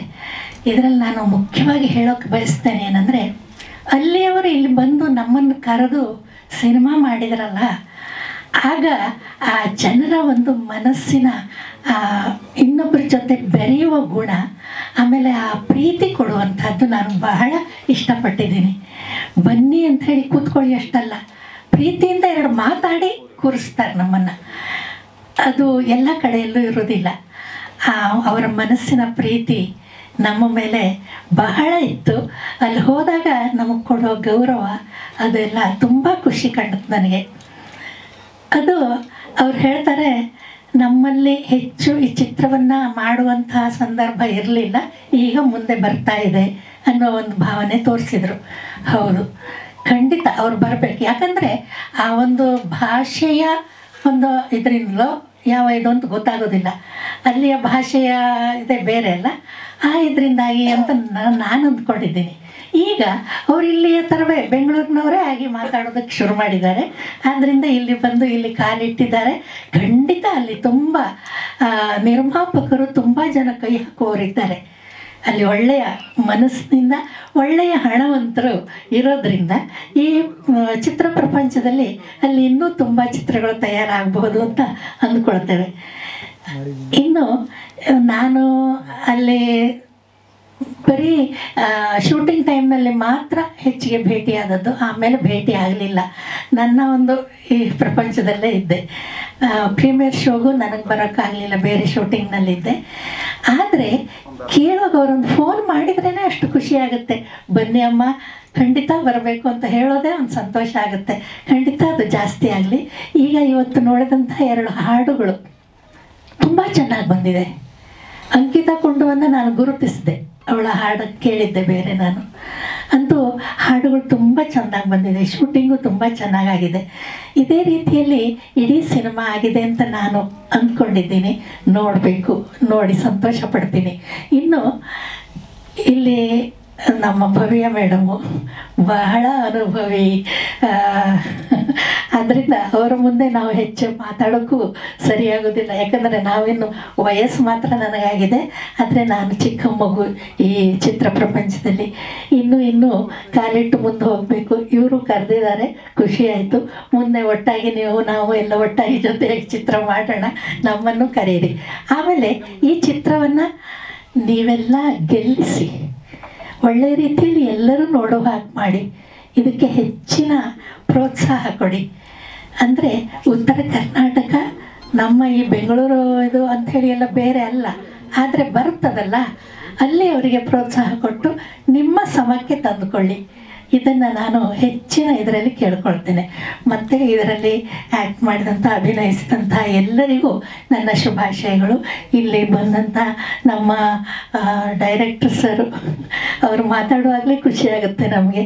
ಮತ್ತು ಇಲ್ಲಿದ್ದ ಎಲ್ಲರಿಗೂ ಶುಭಾಶಯಗಳನ್ನು ಹೇಳ್ತಾ, ನಮ್ಮ ಸಿನಿಮಾ ಅಂದುಕೊಂಡು ಹೆಮ್ಮೆಯಿಂದ ಹೇಳಿಕೊಂಡು ಇದಕ್ಕೆ ಒಳ್ಳೆಯದಾಗಲಿ, ನಿಮ್ಮೆಲ್ಲರ ಪ್ರೋತ್ಸಾಹ ಬರಲಿ, ಇನ್ನೂ ಹೆಚ್ಚು ಹೆಚ್ಚು ಸಿನಿಮಾಗಳು ಅವರುಗಳಿಂದ ತಯಾರಾಗಲಿ ಅಂತ ನಾನು ಈ ಸಂದರ್ಭದಲ್ಲಿ ದೇವರನ್ನು ಬೇಡ್ಕೊಳ್ತಾ ಮಾತು ಮುಗಿಸ್ತೇನೆ. ನಮಸ್ಕಾರ. ಧನ್ಯವಾದಗಳು ವಿಜಯಮ್ಮ. ಹಾಗೆ ಮಾತಾಡಬೇಕು. ಹೀರೋಯಿನ್ನ ತಾಯಿ ಪಾತ್ರ ಮಾಡಿದಿರಿ. ಎಲ್ರಿಗೂ ನಮಸ್ಕಾರ. ನಾನು ಎರಡು ಮಾತು ಮಾತಾಡಿ ಮುಗಿಸ್ಬಿಡ್ತೀನಿ. ಯಾಕಂದರೆ ನಾನು ಮೈಕ್ ಇಟ್ಕೊಂಡು ಮಾತಾಡಬೇಕು ಅಂದ್ರೆ ಭಯ ಆಗ್ತಿರುತ್ತೆ. ನಾನು ಈ ಸಿನಿಮಾದಲ್ಲಿ ಹೀರೋಯಿನ್ ತಾಯಿ ಪಾತ್ರ ಮಾಡಿದ್ದೀನಿ. ಒಂದು ಚಿಕ್ಕ ಪಾತ್ರ ಆದರೂ ನಂದು ಚೊಕ್ಕವಾಗಿದೆ ಪಾತ್ರ. ತುಂಬ ಇಷ್ಟ ಆಯಿತು. ಮತ್ತು ಡೈರೆಕ್ಟ್ರಿಗೂ ಪ್ರೊಡ್ಯೂಸರು ನಾವು ಅಲ್ಲಿ ಶೂಟ್ ಮಾಡಬೇಕಾದ್ರೆ ಒಂದು ಫ್ಯಾಮಿಲಿ ಮೆಂಬರ್ಸ್ ಥರನೇ ಇದ್ವಿ ನಾವು. ಆರ್ಟಿಸ್ಟು, ಅವರು ಡೈರೆಕ್ಟ್ರು, ಪ್ರೊಡ್ಯೂಸರ್ ಅನ್ನೋ ಥರ ಇರಲಿಲ್ಲ. ತುಂಬ ಖುಷಿ ಆಗ್ತಿತ್ತು ಅವ್ರ ಜೊತೆ ನಾವು ಕೆಲಸ ಮಾಡಬೇಕಾದ್ರೆ. ಈ ಸಿನಿಮಾ ರಿಲೀಸ್ ಆಗಲಿ, ಅವ್ರಿಗೂ ಒಳ್ಳೆಯದಾಗಲಿ, ಇನ್ನಷ್ಟು ಸಿನಿಮಾಗಳು ಅವ್ರು ಪ್ರೊಡ್ಯೂಸ್ ಮಾಡಲಿ, ನಮ್ಮಂಥ ಕಲಾವಿದರಿಗೆ ಇನ್ನಷ್ಟು ಅವಕಾಶಗಳು ಸಿಗಲಿ ಅಂತ ನಾನು ಕೇಳ್ಕೊತೀನಿ. ನಮಸ್ಕಾರ. Thank you. ಅನುಪ ಅವರು ಮಾತಾಡಬೇಕು, ನಾಯಕಿ. ಎಲ್ರಿಗೂ ನಮಸ್ಕಾರ. ನನ್ನ ಹೆಸರು ಅನುಪ ಸತೀಶ್ ಅಂತ. ಆ್ಯಂಡ್ ಇದು ನನ್ನ first movie, first feature film big ಸ್ಕ್ರೀನಲ್ಲಿ. So ತುಂಬ ಎಕ್ಸೈಟೆಡ್ ಆಗಿದ್ದೀನಿ.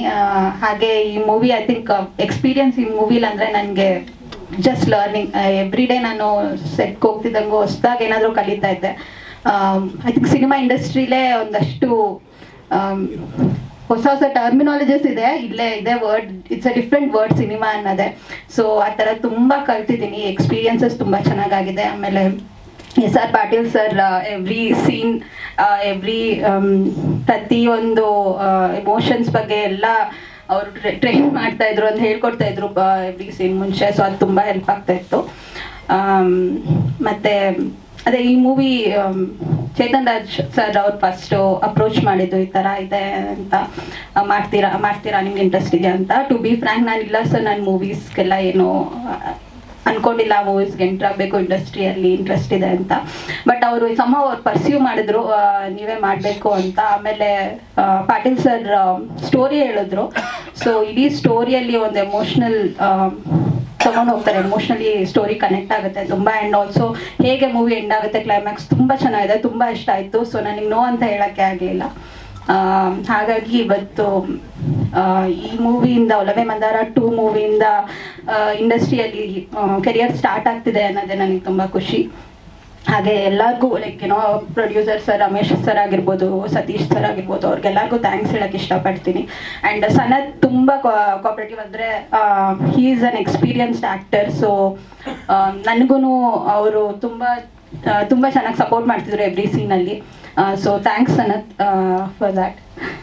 ಆಮೇಲೆ ಒಂದು ಬೇಜಾರಂದರೆ ಭವ್ಯ ಮ್ಯಾಮ್ ಜೊತೆ ನಾನು ಸ್ಕ್ರೀನ್ ಶೇರ್ ಮಾಡಲಿಲ್ಲ ಈ ಮೂವಿಯಲ್ಲಿ.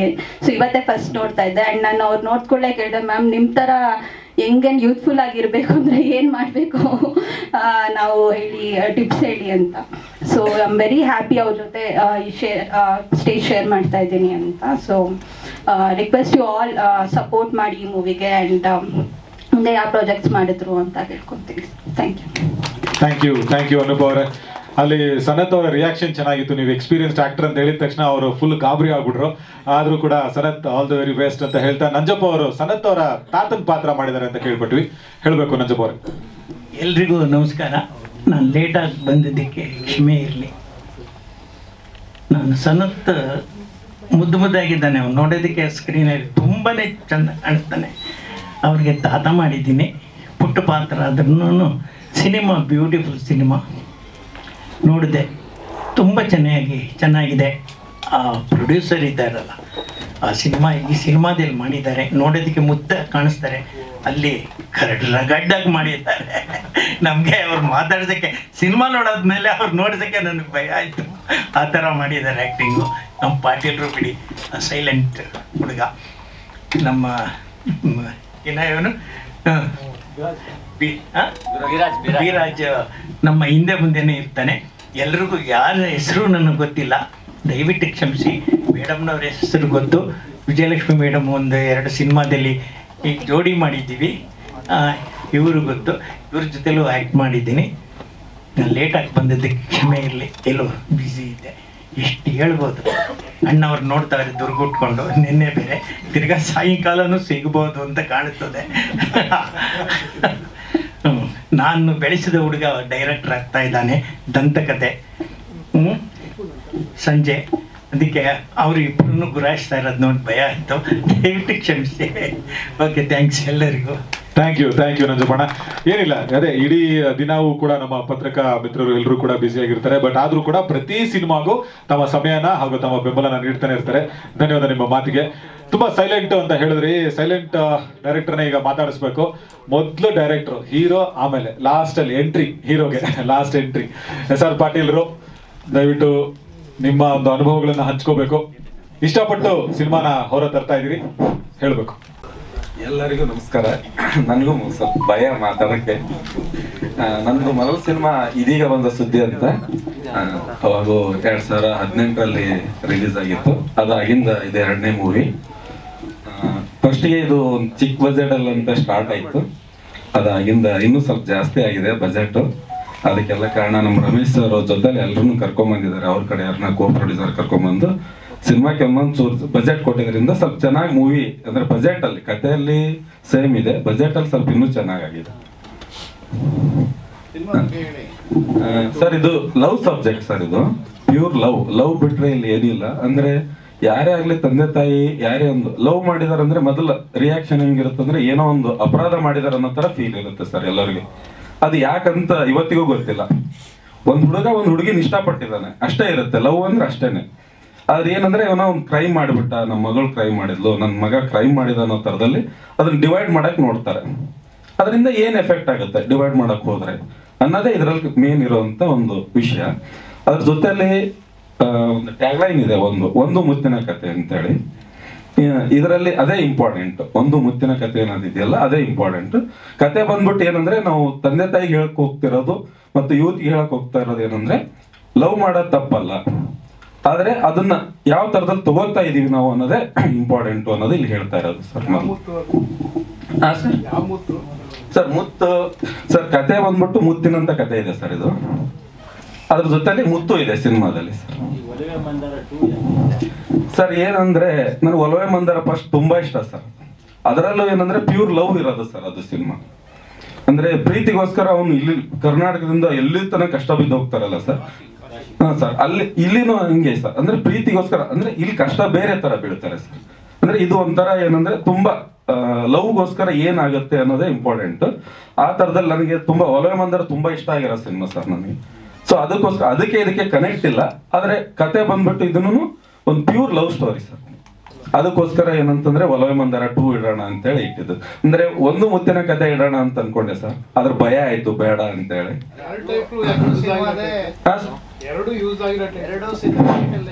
ಅದೇ ಸರ್, ನನಗೆ ಅವು ಇಷ್ಟ ಆಗಿರೋದು ಸರ್. ನನಗೆ ಒಲವೆ ಮಂದಾರ ತುಂಬಾ ಇಷ್ಟ ಆಗಿರೋ ಸಿನಿಮಾ ಸರ್ ನನಗೆ. ಇನ್ನೊಂದು ಇದನ್ನು ಪ್ಯೂರ್ ಲವ್ ಸ್ಟೋರಿ ಸರ್. ಇಲ್ಲ ಸರ್, ಅಂತಂದ್ರೆ ಈಗ ಡೈರೆಕ್ಟರ್ ಅಂದ್ರೆ ಏನಂದ್ರೆ ಸರ್ ಅವ್ರಿಗೆ ಏನ್ ಇಷ್ಟ ಇರುತ್ತೆ ಅದನ್ನೇ ಮಾಡತ್ತೆ ಸರ್. ಹಾ ಸರ್, ಯಾಕಂದ್ರೆ ಈಗ ನನಗೆ ಇಷ್ಟ ಇರೋದೇ ನಾನು ಮಾಡೋದು ಸರ್. ಯಾಕಂದ್ರೆ ಜನರಿಗೆ ಏನ್ ಇಷ್ಟ ಅಂತೇಳಿ ನಾನು ಮಾಡಕ್ ಹೋದ್ರೆ ಏನಾಗುತ್ತೆ ಅಂದ್ರೆ ಸರ್, ಜನರಿಗೆ ಯಾವ್ದೋ ಫೈಟ್ ಇಷ್ಟ ಇರುತ್ತೆ, ನಾನು ಫೈಟ್ ಮಾಡ್ಬೇಕಾಗುತ್ತೆ, ಇನ್ನೊಂದು ಸಮಥಿಂಗ್ ಏನೋ ಮಾಡಕ್ ಹೋಗ್ಬೇಕಾಗುತ್ತೆ. ಆದ್ರೆ ನನಗೆ ಏನ್ ಇಷ್ಟ ಅದನ್ನ ಜನಕ್ಕೆ ಇಷ್ಟ ಆಗೋ ತರದಲ್ಲಿ ನಾನು ಮಾಡಿದೆ ಸರ್. ಅಂದ್ರೆ ಪ್ಯೂರ್ ಈಗಿನ ಪ್ರೆಸೆಂಟ್ ಅಲ್ಲಿ ಏನ್ ನಡೀತಾ ಇದೆ, ಅದಕ್ಕೆ ಈಗಿರೋ ಹುಡುಗರು ಏನ್ ಯಾವ ತರದಲ್ಲಿ ಇದಾರೆ, ತಂದೆ ತಾಯಿ ಯಾವ ತರ ಇದಾರೆ ಅನ್ನೋದ್ರ ಮೇಲೆ ಒಂದು ಮಾಡಿರೋದು ಸರ್.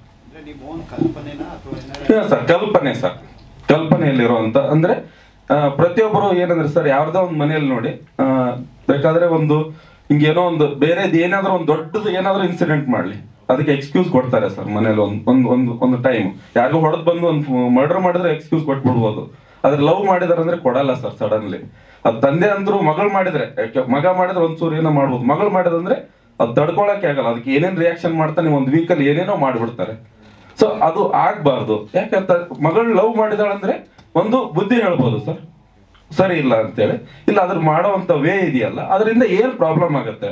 ಇನ್ನೊಂದು ಯೂತ್ನು ಅಷ್ಟೇನೆ, ಲವ್ ಹೆಸರ ಮೇಲೆ ಏನೇನೋ ಮಾಡ್ತಾ ಇದ್ದಾರೆ. ಹೇಳೋದ್ ಲವ್ ಆದ್ರೆ ಮಾಡೋದೆಲ್ಲ ಬೇರೆ ಇದೆಯಲ್ಲ, ಇದ್ರ ಮೇಲೆ ಇರುವಂತ ಒಂದು ಕತೆ ಸರ್. ಅಲ್ಲ ಸರ್, ನಾನು ಹೇಳ್ತಾ ಇರೋದು ಹುಡುಗನ್ಗೆ ಒಂದ್ಚೂರು ಏನಂದ್ರೆ ಬುದ್ಧಿ ಹೇಳಿ ಒಂದ್ಚೂರು ಕೆಲಸ ಮಾಡಿ ಹೋಗು ಹಂಗೆ ಹಿಂಗೆ ಸಮಥಿಂಗ್ ಏನಾರ ಹೇಳ್ಬೋದು. ಹುಡುಗಿ ಮಾಡಿದ್ರೆ ಏನ್ ಮಾಡ್ತಾರೆ ಅಂದ್ರೆ ಸರ್, ಮನೆಯಿಂದ ಹೊರಗೆ ಕಳ್ಸಲ್ಲ, ಹಂಗೆ ಅದು ಏನೇನೋ ಒಂದು ರೆಸ್ಟ್ರಿಕ್ಷನ್ ಹಾಕೊಂಡ್ ಕುಂದ್ಬೋದು. ಆದ್ರೆ ಹುಡುಗನ್ಗೆ ಹಂಗ್ ಮಾಡಲ್ಲ ಸರ್. ಒಂದ್ಚೂರು ಇದು ಬಟ್ ಲವ್ ಅಲ್ಲಿ ಹುಡುಗಿಗೂ ಇದೆ ಹುಡುಗಿಗೂ ಇದೆ. ಆದ್ರೆ ಒಂದ್ಚೂರು ಎಕ್ಸ್ಟ್ರಾ ಏನಂದ್ರೆ ಹೆಣ್ಮಕ್ಳ ವಿಚಾರದಲ್ಲಿ ಲವ್ ಮಾಡಿದಾಳೆ ಅಂದ್ರೆ ಏನೋ ಒಂದು ದೊಡ್ಡದೊಂದು ಕ್ರೈಮ್ ಮಾಡಿ ಮನೆಗೆ ಬಂದಿದ್ದಾಳೆ ಅನ್ನೋ ತರ ಫೀಲ್ ಮಾಡ್ತಾರೆ. ಇಲ್ಲ ಸರ್, ನಾರ್ಮಲ್ ಸಿನಿಮಾ ಲ್ಯಾಂಗ್ವೇಜ್ ಸಿನಿಮಾದ ಇದೆ ಅಂತ. ಆರ್ಟಿಸ್ಟ್ ಸರ್, ಅದೇ ಇವ್ರೆ sir ಇಲ್ಲಿರೋದಂತೆ main artist. Dingri Nagaraj sir ಒಬ್ರು ಇದಾರೆ. ಕಾಮಿಡಿ ಕಿಲಾಡಿಲಿ ಮಡೇನೂರ್ ಮನು ಅವರು, ಶಿವಾನಂದ್ ಸಿಂದ್ಗಿ, ಮಿಂಚು ಇದಾರೆ ಸರ್. ಸಿನಿಮಾದಲ್ಲಿ ನೋಡ್ಬೇಕು ಸರ್, ಅಲ್ಲ ಹೇಳಿದ್ರೆ ಇಲ್ಲೇ ಸಿನಿಮಾ ಇದಾಗ್ಬಿಡತ್ತೆ ಸರ್. ಹಾ ಸರ್, ಸರ್ ಇವ್ರು ನಮ್ಮ ಹೀರೋ ಸರ್ ಒಂದ್ಸಲ ಭೇಟಿಯಾದಾಗ ಹೇಳಿದ್ದಾರೆ ಸರ್ ಅವ್ರಿಗೆ, ಅದೇ ಹಿಂಗ್ ಮಾಡ್ತಾ ಇದೀವಿ ಸರ್ ಅಂತ ಹೇಳಿದ್ದಾರೆ ಸರ್. ಹೀರೋ ಮಾತಾಡ್ಬೇಕು. ಸನತ್. ಎಲ್ರಿಗೂ ನಮಸ್ಕಾರ. ನನ್ನ ಹೆಸರು ಸನತ್ ಅಂತ. ಇತ್ತೀಚೆಗೆ ಕಮರ್ ಟು ಚೆಕ್ ಪೋಸ್ಟ್ ಅನ್ನೋ ಸಿನಿಮಾ ಮಾಡಿದ್ದೆ. ಒಲವೆ ಮಂದಾರ 2 ಈ ಸಿನಿಮಾನ ಟೆಕ್ನಿಕಲಿ ಮಾತಾಡ್ಬೇಕಂದ್ರೆ ಇದು 1-to-1 ಹೋಗುವಂತ ಸಿನಿಮಾ. ಅಂದ್ರೆ throughout the cinema hero heroine ಮೂಲಕವೇ ಪ್ರತಿಯೊಂದು ನಾವೇನೇ ಹೇಳ್ಬೇಕಂದ್ರೂ ಹೇಳ್ತಾ ಹೋಗ್ತಿರ್ತೀವಿ. ಅಂಡ್ ಸಿನಿಮಾದಲ್ಲಿ ಒಂದು 60 ಸೀನ್ ಇದ್ರೆ ಅದ್ರ ಆಲ್ಮೋಸ್ಟ್ ಆಲ್ 90% ನಾವು ಇದ್ದೇ ಇರ್ತೀವಿ. ಅಂಡ್ ನನ್ನ ಜೊತೆ ಮಾಡಿರುವಂತ ಮೇನ್ ಕ್ಯಾರೆಕ್ಟರ್ ಏನಂದ್ರೆ ಭವ್ಯ ಮೇಡಮ್ ಆಗಿರ್ಲಿ, ಅವ್ರ ಜೊತೆ ಸ್ಕ್ರೀನ್ ಪ್ರೆಸೆನ್ಸ್ ಮಾಡಕ್ ನೀನು ನಿಜವಾಗ್ಲೂ ಹೇಳ್ತೀನಿ ತುಂಬಾನೇ ಕಾನ್ಶಿಯಸ್ ಆಯ್ತು ಅವತ್ತಿನ ದಿನ ಫಸ್ಟ್ ಡೇ. ಬಟ್ ಅವರು ಇಲ್ಲ ಒಂದಷ್ಟು ನನ್ನಲ್ಲೂ ತಿದ್ದುಪಡಿ ಮಾಡಿ ಅವ್ರ ಕಂಫರ್ಟಬಲ್ ಝೋನ್ ತಗೊಂಡು ನನಗೆ ಬಹಳಷ್ಟು ಅವತ್ತಿನ ದಿನ ಹೇಳ್ಕೊಟ್ಟಿದ್ದಾರೆ. ಅದಾದ್ಮೇಲೆ ನಂಗೆ ನಿಜವಾಗ್ಲೂ ಆ ತಾಯಿ ಒಂದು ಫೀಲ್ ಆ ಎಮೋಷನ್ ಅವ್ರು ತೋರಿಸ್ಬೇಕಾದ್ರೆ ಅವ್ರು ಹೇಳ್ತಿದ್ರು ಈ ತರ ನೀ ಹೇಗಿರ್ತೀಯ ಈ ತರನೇ ಬಿಹೇವ್ ಮಾಡು ಅಂತೆಲ್ಲ. ಸೊ ತುಂಬಾನೇ ಖುಷಿ ಆಗುತ್ತೆ ಅವ್ರ ಜೊತೆ ಒಟ್ಟಿಗೆ ಕೆಲಸ ಮಾಡಿದಂತದ್ದು. ಹಾಗೆ ಹೀರೋಯಿನ್ಗಳು, ಇಬ್ರು ಹೀರೋಯಿನ್ಗಳು, ಮೊಟ್ಟ ಮೊದಲ ಬಾರಿಗೆ ನನಗೆ ಇಬ್ರು ಹೀರೋಯಿನ್ಗಳು ಸಿಕ್ಕಿರೋದು, ಪ್ರಜ್ಞಾ Bhat and ಅನುಪ Satish. Brilliant ಆಕ್ಟರ್ಸ್ಗಳು, serious ಆಗಿ ಹೇಳ್ಬೇಕಂದ್ರೆ. ಪ್ರಜ್ಞಾ ಭಟ್ ಅಂತಂತೂ ನೆಕ್ಸ್ಟ್ ಲೆವೆಲ್ ಎಮೋಷನ್ ತೋರಿಸಿದಾಳೆ ಸಿನಿಮಾದಲ್ಲಿ, ದಯವಿಟ್ಟು ನೀವು ನೋಡ್ಬೇಕು. ಅಂಡ್ ಅನುಪನೂ ಅಷ್ಟೇ, ಲವಲವಿಕೆಯಿಂದ ತುಂಬಾನೇ ಇಷ್ಟ ಆಗುತ್ತೆ, ತುಂಬಾನೇ. ಆರ್ಯ, ಭೂಮಿ, ಧೃತಿ, ಏನ್ ಅವ್ರು 3 ಜನ ಇದೀವಲ್ಲ, ತುಂಬಾನೇ ನಿಮ್ಗೆ ಕಾಡುತ್ತೆ ಸಿನಿಮಾ ನೋಡ್ತಾ. ಅಂಡ್ ಅಷ್ಟು ಕಥೆನ ಕಟ್ಕೊಟ್ಟಿರುವಂತ ನಮ್ಮ ಪಾಟೀಲ್ ಸರ್ ಅವ್ರಿಗೆ ನಿಜವಾಗ್ಲೂ ಥ್ಯಾಂಕ್ಸ್ ಹೇಳ್ಬೇಕು. ನನ್ನ ಒಂದು ಕೆರಿಯರ್ ಸ್ಟಾರ್ಟಿಂಗ್ ಅಲ್ಲಿ ಅಂದ್ರೆ ಒಂದೊಂದೇ ಸಿನಿಮಾಗಳು ಮಾಡೋದ್ರೆ ಒಂದೊಂದು ಹಂತಕ್ಕೆ ಒಂದೊಂದು ಸಿನಿಮಾಗಳು. ಸೊ ನನ್ಗೆ ಐ ಥಿಂಕ್ ಈ ಟೈಮಲ್ಲಿ ಒಂದು ಒಳ್ಳೆ ಸಿನಿಮಾ ಕಟ್ಕೊಟ್ಟಿದ್ದಾರೆ ಪಾಟೀಲ್ ಸರ್, ಯಾವತ್ತೂ ಮರೆಯಲ್ಲ. ಅಂಡ್ ರಮೇಶ್ ಸರ್ ಅವರು ಟೀಮ್ ಗುಲ್ಬರ್ಗದಲ್ಲಿ ಒಂದು 70% ಶೂಟ್ ಮಾಡಿದ್ವಿ, ತುಂಬಾ ಚೆನ್ನಾಗಿ ನೋಡ್ಕೊಂಡ್ರು. ಎಲ್ಲರೂ ಹೇಳ್ತಿದ್ರು ಬಿಸಿಲು ಅಂತ, ನನ್ಗೇನು ಆ ಥರ ಅನ್ಸಿಲ್ಲ. ಅಂದ್ರೆ ಅವ್ರು ಕೊಡುವಂತ ಪ್ರೀತಿನೇ ತುಂಬಾ ಜಾಸ್ತಿ ಇತ್ತು ನನಗೆ. ಸೊ ನನಗೆ ತುಂಬಾ ಖುಷಿ ಆಯ್ತು ಸರ್ ಅಲ್ಲಿ ಬಂದು ಮಾಡಿದ್ದೆ. ಸೊ ಇಡೀ ಎಂಟೈರ್ ಟೀಮ್ ಅವ್ರು ಏನಿದ್ದಾರೆ ಎಲ್ಲರಿಗೂ ಥ್ಯಾಂಕ್ಸ್ ಹೇಳಕ್ ಇಷ್ಟಪಡ್ತೀನಿ. ಅಂಡ್ ಚೇತನ್ ರಾಜ್ ಅವ್ರ ಬಗ್ಗೆ ಹೇಳ್ಬೇಕಂದ್ರೆ ಕಮರೋಟು ಚೆಕ್ ಪೋಸ್ಟ್ ಇಂದ ಕ್ಯಾಶ್ ಅಕೌಂಟ್ ಇಟ್ಕೊಂಡಿದ್ದೀನಿ, ಎಲ್ಲೂ ಬಿಟ್ಟಿಲ್ಲ ಅವ್ರನ್ನ, ಎಲ್ಲೂ ಬೇರೆ ಸಿನಿಮಾ ಮಾಡೋಕ್ಕೆ. ಸೊ ಇದಾದ್ಮೇಲೆ ಹಂಗೆ ಒಲವೆ ಮಂದಾರ 2ಗೂ ಒಂದು ಸ್ವಲ್ಪ ಸಪೋರ್ಟ್ ಮಾಡಿ ಅಂತೆಲ್ಲ ಕೇಳ್ಕೊಂಡಾಗ ಅವ್ರು ಬಂದರು, ಪ್ರೀತಿಯಿಂದ ಮಾಡ್ಕೊಡ್ತಾ ಇದ್ದಾರೆ. ಅಂಡ್ ಅಗೇನ್ ನೆಕ್ಸ್ಟ್ ಸಿನಿಮಾ ಅವ್ರದ್ದೇ ಮಾಡ್ತಾ ಇದ್ದೀನಿ. ಸೊ ಅಗೇನ್ ಇನ್ನೊಂದೆರಡು ಕೇಳೋಣ ಅಂತಿದ್ದೀನಿ, ನೋಡೋಣ. ಎಸ್, ಅದಾದ್ಮೇಲೆ ಸರ್ ಎಲ್ಲರೂ ಹೇಳಿದ್ದಾರೆ ಸರ್ ಸಿನಿಮಾ ಬಗ್ಗೆ ಎಲ್ಲಾನು. ಇದು ಯಾವ ಜನ ಎಂಥವ್ರು ನೋಡ್ಬೋದು ಇದನ್ನ ಅಂದ್ರೆ, ಇವಾಗ ತಾನೇ ಪ್ರೀತಿ ಮಾಡಬೇಕು ಅನ್ನೋರು ನೋಡ್ಬೋದು, ಪ್ರೀತಿ ಮಾಡ್ತಾ ಇರೋರು ನೋಡ್ಬೋದು, ಪ್ರೀತಿ ಮಾಡಿ ಬ್ರೇಕಪ್ ಆಗಿರೋರು ನೋಡ್ಬೋದು. ಎಸ್ಪೆಷಲಿ ಹೆಣ್ಮಕ್ಳು ತಂದೆ ತಾಯಿಗಳು ದಯವಿಟ್ಟು ಈ ಸಿನಿಮಾ ನೋಡ್ಬೇಕು. ಯಾಕಂದ್ರೆ ಆ ಜವಾಬ್ದಾರಿಗಳು ನಾವೇನು ತುಂಬಾ ಚೆನ್ನಾಗಿ ಕೊಟ್ಟಿದ್ದೀವಿ ಸಿನಿಮಾದಲ್ಲಿ. ನಾನು ಇನ್ನೊಂದು ಕೇಳ್ಬೇಕಂದ್ರೆ, ಬಹಳಷ್ಟು ಜನ OTT ಪ್ಲಾಟ್ಫಾರ್ಮ್ಸ್ಗಳಲ್ಲಿ ವರ್ಲ್ಡ್ ವೈಡ್ ಸಿನಿಮಾಸ್ಗಳು ಬರ್ತಾ ಇದೆ, ಎಲ್ಲರೂ ನೋಡ್ತಾ ಇದ್ದೀರಾ. ಇದು ನಮ್ಮ ಕನ್ನಡ ಸಿನಿಮಾ, ದಯವಿಟ್ಟು ನೋಡಿ. ನಾನು ವರ್ಲ್ಡ್ ವೈಡ್ ಸಿನಿಮಾಗಳು ಮಾಡ್ತೀನಿ. ಸೊ ಈಗ ಒಂದು ಅಚ್ಚುಕಟ್ಟಾಗಿ ಒಂದು ಕನ್ನಡ ಸಿನಿಮಾ ಮಾಡಿದ್ದೀನಿ, ದಯವಿಟ್ಟು ಸಪೋರ್ಟ್ ಮಾಡಿ. ನಿಮ್ಮ ಮನೆ ಹುಡುಗ ಒಂದು ಅವಕಾಶ ಕೊಡಿ, ಬಂದು ದಯವಿಟ್ಟು ಸಿನಿಮಾ ನೋಡಿ. ಇಷ್ಟು ಜನ ನಿಂತಿದ್ದಾರೆ ಸರ್, ಎಲ್ಲರೂ ಇಷ್ಟು ಜನ ನಿಂತಿದ್ದಾರೆ ಒಂದು ಹೀರೋ ಮಾಡೋಕ್ಕೆ. ಅವ್ರಿಗೆಲ್ಲ ನಾನು ಯಾವತ್ತೂ ಚಿರಋಣಿ. ಸೊ ತುಂಬ ಖುಷಿ ಆಗುತ್ತೆ. ಅದ್ರ ಜೊತೆಗೆ ಯಾವುದು ಬ್ಯಾಕ್ಗ್ರೌಂಡ್ ಇಲ್ಲ, ತಂದೆ ಆಟೋ ಡ್ರೈವರು, ತಾಯಿ ಒಂದು ಕಾಲೇಜಲ್ಲಿ ಕೆಲಸ ಮಾಡ್ತಾ ಇದ್ದಾರೆ. ಒಂದು ವರ್ಷ ಒಂದ್ಸಲ ಟ್ರೈ ಮಾಡೋಣ ಅಂದ್ಬಿಟ್ಟು ಅಭಿನಯ ತರಂಗದಿಂದ ಸ್ಟಾರ್ಟ್ ಮಾಡಿ, ಹಾಗೆ ಆಡಿಷನ್ಸ್, ಜೂನಿಯರ್ ಆರ್ಟಿಸ್ಟ್ ಇದೆಲ್ಲ ಮಾಡ್ಕೊಂಡ್ಬಂದು ಕಮರೋಟು ಚೆಕ್ ಪೋಸ್ಟ್ ಒಂದು ಬ್ರೇಕ್ ಸಿಕ್ತು. ಅದಾದ್ಮೇಲೆ ಒಲವೆ ಮಂದಾರ 2 ಅಂತ ಸಿಕ್ತು. ಸೊ ಇದೇ ಥರ ಜರ್ನಿ ಸ್ಟಾರ್ಟ್ ಮಾಡಿದ್ದೀನಿ. ನಿಮ್ಮೆಲ್ಲರೂ ಸಪೋರ್ಟು. ನಾನು ಏನಾದ್ರು ತಪ್ಪಿದ್ರೆ ಏನಾದ್ರು ತಿದ್ಕೊಂಡು ಹೋಗಿ ನಾನು ಹಂಗೆ ಅಳವಡಿಸ್ಕೊಂತೀನಿ ಅಷ್ಟೇ. Thank you so much Patil ಅವರೇ, ಎಲ್ರಿಗೂ thank you so much. Jai Ganesha. Thank you sir. ಸಮಾಜಕ್ಕೆ ಏನಾದ್ರು ಒಂದು ತಿಳುವಳಿಕೆ ಇರುತ್ತೆ ಕೊನೆಗೆ. ನಾನು ಇವ್ರು ಹೇಳ್ತಾರೆ ಸರ್ ಹೇಳಿ ಸರ್. ಸಮಾಜಕ್ಕೆ ಕೊನೆಗೆ ಏನಾದ್ರು ಒಂದು ತಿಳುವಳಿಕೆ ಇರುತ್ತೆ ಸಿನಿಮಾದಲ್ಲ ಸರ್? ಹೌದು ಸರ್, ಇದೆ ಸರ್. ಅದು ಬಹಳಷ್ಟು ಕಲಿಯುವಂಥದ್ದಿದೆ. ಇದು ಇನ್ನೂ ಸ್ಪಷ್ಟವಾಗಿ ಸರಿ. ಫಸ್ಟ್ನೇ ಸಿನಿಮಾದಲ್ಲೂ ಇದೀಗ ಒಂದು ಸುದ್ದಿಯಲ್ಲಿ ಕುಡಿದು ಬಿಟ್ಟು ಗಾಡಿ ಓಡಿಸ್ಬೇಡಿ. ಯಾಕಂದ್ರೆ ಕುಡಿದು ಗಾಡಿ ಓಡಿಸೋದ್ರಿಂದ ನೀವು ಒಬ್ಬರೇ ಇದು ಆಗಲ್ಲ, ಬೇರೆದರ ಜೀವ ತಗೊಂಡು ನೀವು ಬೇರೆದರ ಒಂದು ಫ್ಯಾಮಿಲಿನ ಹಾಳು ಮಾಡ್ತೀರ ಅಂತ ಒಂದು ಮೆಸೇಜ್ ಇರುವಂತದ್ದು ಒಂದು ಚಿಕ್ಕದಾಗಿ ಒಂದು ಅವಾರ್ಡ್ ಮೂವಿ ಅಂತ ಮಾಡಿದೀವಿ ಸರ್. ಅದು ಇದರಲ್ಲೂ ಅಷ್ಟೇ ಒಂದು ಮೆಸೇಜ್ ಇದೆ ಸರ್. ನೆಕ್ಸ್ಟ್ ಅಲ್ಲಿ ಮೂವಿ ಮಾಡಿದ್ರಾಗ ಮೆಸೇಜ್ ಇಲ್ಲದೆ ಯಾವ್ದು ಸಿನಿಮಾನು ಮಾಡಲ್ಲ ಸರ್. ಇದು ಅಂತ